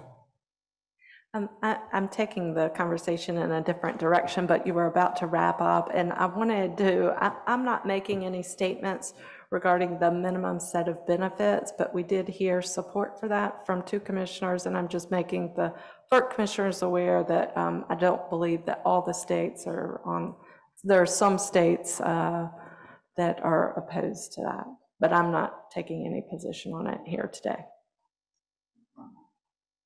Thank you. I was just about to add that I forgot that on my list. Oh, okay. Chair Thomas? I would add that I think the NOPR's approach on benefits is the correct approach. I think the optimal case, what you want, is rather than diminishing commitment to quantifiable and verifiable, that you need rigorous examination just to stretch the benefits as far as you can with that rigorous examination. And I think the NOPR does that by the way the list is and the methodologies are, and as each region examines what it wants to do with that list, I think they'll create, you know, a data point for other regions to examine it. And I think that's the best way to get to the end goal of stretching benefits, but we're maintaining a commitment to quantifiable and verifiable. Thank you. Commissioner Clements. 2 quick points. One is on the flexibility front. You know, the proposal builds in a lot of flexibility in general for regions to get at these goals in the way that they want. There is also, what I've been hearing this week, this question about, I think you said this, Chair French, you know, some of the regions are doing good things, and do they qualify? And I would just request that people be very specific about what they mean, because just kind of generically, flexibility is good and we want more doesn't help us understand whether or not a study that's a scenario planning study that's done for an educational purpose versus a planning process is happening, and how that relates to what we proposed in the rule. The second point is on the independent transmission monitor. We are holding a technical conference in October, and the deadline for self-nominations is August 1st, to talk about how we get at the issue of cost management and cost containment related to this, what we're talking about, you know, which, if successful, should incur a significant amount of required investment, and what that means for customers. There is a significant need to get specific around what an independent transmission monitor looks like in an RTO region and a non-RTO region, and what that means. So I would encourage you all to at least pay attention to that technical conference, and please participate if you're interested. Commissioner Danley. I just want to say I completely agree with what Commissioner Clements said. To the extent to which you believe that your processes are either duplicative of the components of the NOPR, or maybe even aren't duplicative, but you think offer better solutions, it would be very useful for us to have that information explicitly laid out for us. So I couldn't agree more. Great. On to cost allocation. So we'll hear from Chair Brown-Dutrell, Chair Duffley, and Commissioner Allen, and then we'll open it up. Thank you. Let me just say, I also echo the comments and remarks of my other fellow commissioners in stating that I'm very pleased in terms of the direction and tone of the NOPR. Very appreciative, because you did put a lot of effort into understanding and hearing the concerns that were expressed by not only us, but other people that offered comments. On cost allocation, I just have a couple things to remark. I also appreciate the reflection in the NOPR in terms of state agreements and allowing for that flexibility. You know, PJM has the state agreement approach, and we have used that in one project. So very happy and appreciative of that. One thing I would like to note, just hoping that, and so I hear Commissioner Danley, so hoping that it doesn't reflect that we would have to go back and redo that at all. So I would just throw it out there. I will say I appreciate the comment of Commissioner Christie in terms of the clarification from Chair French in terms of states participating in some type of state agreement approach and making sure that it doesn't impact any state authority that we have in terms of siting. Because I thought the same thing. So that was part of my comment. So that is important to have that clarification. I do thank you for it.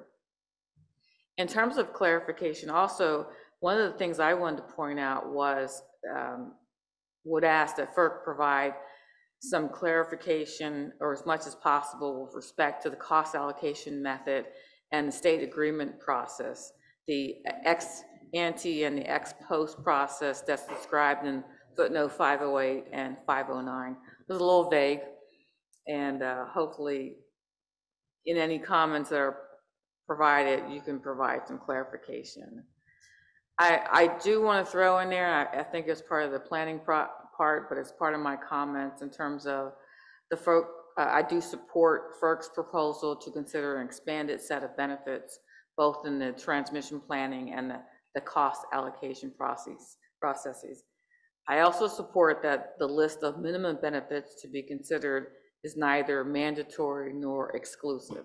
I do have some concern that the list of potential benefit metrics includes metrics that may double count the same benefit twice. So I just throw that out there. Thank you. So I'm just going to comment on one area, and it involves the state involvement provisions regarding cost allocation. I'm supportive of providing the states a formal role in the development of the cost allocation methods to be used for this new bucket of transmission. It will allow the states to negotiate on the front end and come to consensus in an attempt to resolve problems before they are problems, versus through court proceedings after the fact. The maximum flexibility provided by the Commission regarding cost allocation is welcomed, including the provision that allows states the opportunity to negotiate a different cost allocation method from any ex-ante cost allocation method filed in a transmission owner's compliance filing for unique or one-off type of projects. Thank you.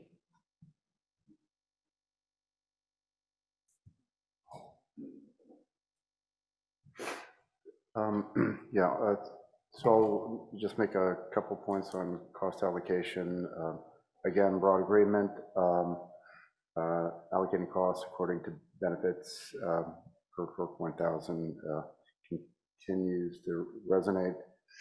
I do think that the benefit categories that are used for cost allocation should be symmetric or in some way reflect the character of the benefits that are used for planning. So I think there should be consistency there in the process.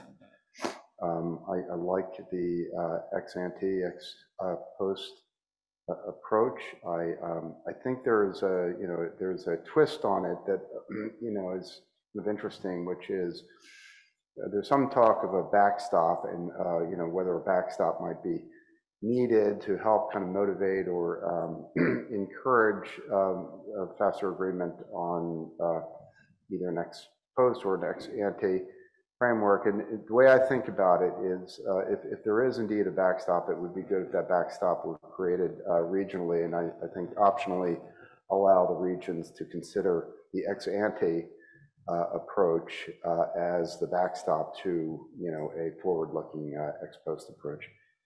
I'll stop there. Thanks. So we are open for others who want to either comment on what you just had or add some of your own perspective on the cost allocation in the NOPR. Chair Stanek.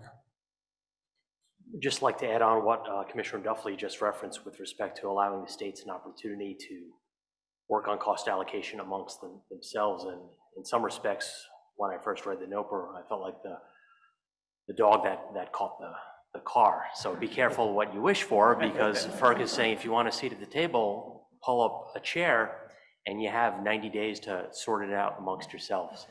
I don't know if 90 days is the right number. I am fearful that if you give the states 90 days, they'll use 90 days. If you give them 180 days, they'll use 180 days. But again, following up what Mark Christie said yesterday, it's an opportunity. We're all busy, focused inward on our state's needs. But this is a rare opportunity where I've seen FERC extend a hand or share some of the burden with their state counterparts to figure out this issue. So whether it be 2 states or 5 states come together, there needs to be a clock. I just don't know if 90 days is the right amount of time, but I welcome that challenge. Others, Chair Thomas. To follow up on Chair Dutrell's comment in terms of the vagueness, there's one issue I think that should be examined, and that is retention of 205 rights. I think it's clear that the states have 205 rights to file, but then what happens? Do they retain those 205 rights if they want to do a subsequent change over time? I hope that can be clarified, that it's not a one-time grant, that's something that continues over the life of the tariff. Thank you. Others want to jump in, particularly any other concerns with the cost allocation as it's laid out and the role of state in particular?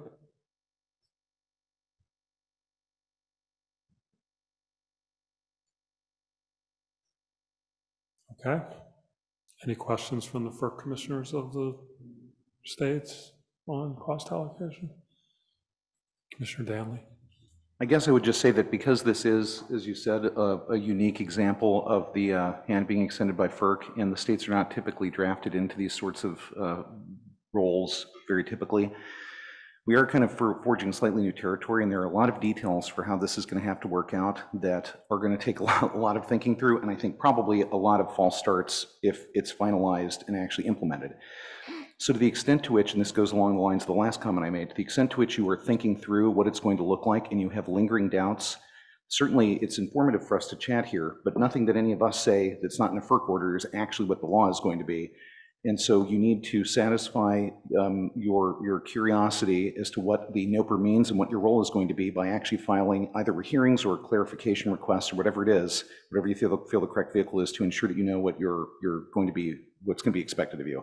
So I just, this is yet another pitch for me to try to get people to file as much information and also as many questions and queries as they have to make sure that they understand what the NOPR is going to require of them once finalized. Great. Okay, so we're going to move on to the other bucket, which is anything else in the NOPR that you want to respond to. And Commissioner Rechtschaffen, you've signed up to talk about a few things. Thank you. Thank you. I would feel insulted if I can't be batting cleanup, but because I'm batting 7th, but even Willie Mays at the end of his career batted 6th, so I think I'm okay. I want to talk about 2 issues. The first is ROFR, and I don't think I can't say we have consensus in the West about this. We floated this, we discussed this idea at a WEEB meeting, but we didn't really have consensus. But I can speak for myself and the PUC. We strongly oppose the idea of a conditional ROFR. We think it's a step backwards that would have a practical effect of limiting competition and giving incumbent utilities too much ability to restrict access to other market participants. So I'm putting my flag there. That's our view. We've had experience with competitive bidding in California. It's worked. It's reduced prices. It's been successful. We have a lot of regionally cost-allocated projects. There's no real evidence that in states with ROFRs that they have more regional projects or that costs are lower. In fact, costs are higher and maybe unjust in those states. There are very legitimate concerns. Chair Stanek raised them and others have raised them about the unanticipated effects of the ROFR policy in place, but Our view is there are better ways to get at this. There's other competitive reforms that should be undertaken to promote competition rather than restore a conditional no FERC. And at a minimum, our recommendation is that that FERC leave it up to each state to determine whether or not each transmission should be developed competitively. This actually is consistent with a recommendation from the National Regulatory Research Institute, which is NARUC's research arm. They did a white paper in this in 2013 and basically said, let every region decide if this is promoted, if competition is beneficial or not, and move forward from there. Another alternative is for FERC to take a look at other ideas for competition reform in a future stakeholder conference and focus more specifically on alternative proposals for expanding competition. So that's ROFR. The second point, I'm not going to talk about construction works in progress, so for those of you who stayed till the end for that, I apologize. We're very supportive of the transparency proposals for the local transmission planning process, and I think NARUC's comments are going to reflect that. We do have a suggestion, recommendation, which is to clarify that this process should also extend to repair and replacement projects, which don't expand the capacity of the grid or do so incidentally. Right now, these projects, we call them utility self-approved projects. They may be called supplemental projects. They're not reviewed at all in the regional process or very cursorily. They represent half of all IOU transmission spending and FERC jurisdictional RTOs and ISOs, so that half of everything. And just to give you an example, in California in 2022, our largest utility, PG&E, they forecast $1.2 billion on capital spending. 88% of that will be spent on utility self-improved projects. So, which evade any kind of regional review. We heard a similar story yesterday on a panel from Greg Poulos of the Consumer Advocates of PJM. He said a great majority of projects in PJM are supplemental, not subject to PJM review. I followed up with him. He said, I got some statistics after his talk. It's about 70%, and it's billions of dollars a year. So ideally, we think FERC should require that all projects above a certain threshold, regional, local, self-approved project, supplemental, be reviewed and approved in the regional transmission planning process. So that's one concrete suggestion. The other suggested reforms in the NOPR are valuable and important, and we certainly should support them, but we would go further. So others want to comment either on what the commissioner just said or add some other things as well? Yeah.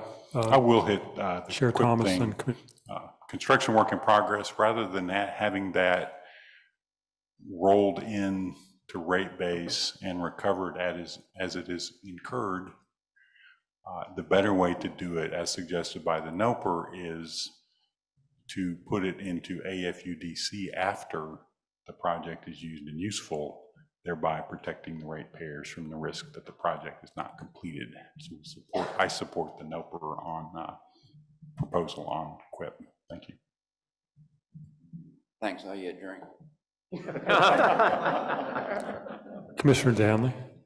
This was just a clarification. I may have missed it. I'm sorry. What did you say the threshold was that you're proposing? I apologize. Well, we don't have a magic number.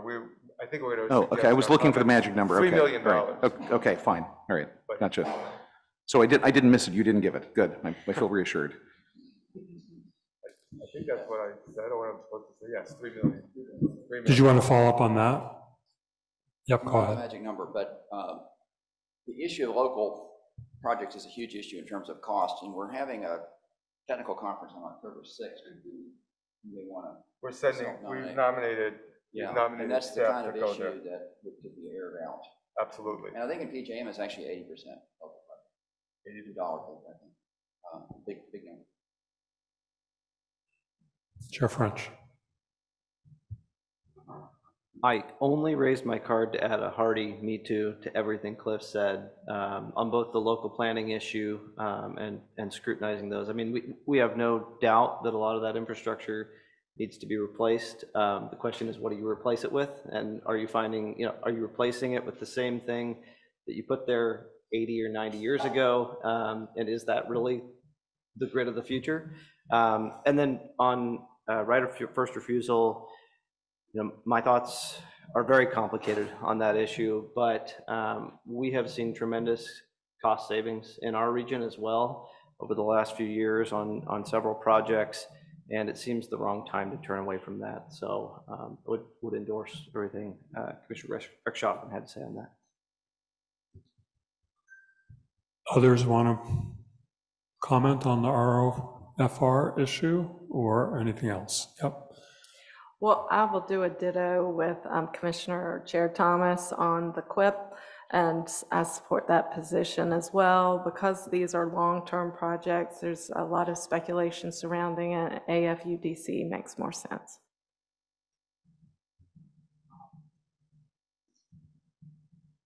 Others?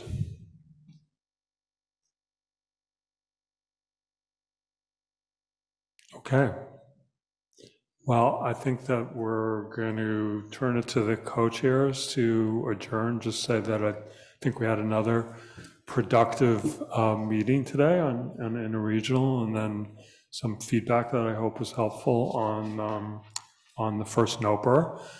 And we'll be talking about whether we want to have the next at the beginning, end of a NARUC meeting, or something independent from a NARUC meeting. When we're thinking about the next meeting. Thank you, Dr. Rob. I will be brief. I thought today's meeting was very constructive. We all know that the relationship between the state commissioners and FERC has not always been as open and collaborative as I think we have been over the past 8 months. It's really hard to be frustrated with FERC when they're actually listening to you so intently as they have been. And I hope my federal colleagues have heard from the state commissioners today that there's broad and general support for the cost allocation and transmission planning NOPR. I'd also like to recognize that FERC issued an order last Friday, which accepted our second slate of commissioners to participate for year number 2. There has been one change. I'd like to recognize and thank my colleague, Cliff Rechtschaffen, for the past year of his service on the commission. These commissioners, the state commissioners, have been working weekly up as long as 3 hours a week on these issues for the past year. They put in a lot of time and effort getting prepared for these meetings, for helping draft some of the ANOPR comments and now the NOPR comments. So Cliff, thank you very much for your service. Selfishly, the California PUC staff that have been supporting Cliff have been terrific, and I'm glad they'll be staying on because the replacement, Ms. Darcy Hauk, who's here in the audience today, she will be replacing Cliff as the second Western representative. So thank you again for your service, and we look forward to Darcy joining the table. Thank you. Well, thanks. I first wanted to echo what Chair Stanek said. Thank you so much, Commissioner Rechtschaffen, for putting all the time and effort. I know you all, I think the FERC commissioners were kind of freewheeling it sometimes because we can't all meet in advance to talk about these things, but you all, I know, spend a lot of time under Chair Stanek's leadership getting ready, and it shows. It shows in the discussions that we've been having, and I think it shows in the input that you all have had in terms of our rulemaking processes to date, and I'm sure that will continue. And also, I want to mention Commissioner Raper as well, that left the ad hoc commission and replaced by Commissioner LeVar, but thank her for her service. And I think it's really notable that, as mentioned, we're only having one new commissioner because Commissioner Rechtschaffen is term limited from his position, but everyone else signed up for a second term with all the hard work. And that says a lot about you all and your willingness to continue this effort. And I feel really good about that, and I know my colleagues do it as well. So thank you all for agreeing to to do this again, and wanted to thank Dr. Rob again for great work in moderating, and also everybody for the good discussion today. I think it's going to have a big impact on our next regulatory endeavor. And I would say that Commissioner Danley is exactly right. We want as many comments as we can and your input. And but I will also say that not just the things you don't like, don't hesitate to say the things that you like as well. We like to hear just for the record, I agree with you. Yes, even yes. Positive reinforcement's good sometimes. But again, thank you so much for everything. And I know that our next meeting is going to be in November at the next NARUC meetings, and we'll consult with you all about topics before we announce that. But look forward to seeing you all in New Orleans. Thank you. Have a great rest of the summer, and we're adjourned. Thank you, everyone. Well, hopefully I will see you in some.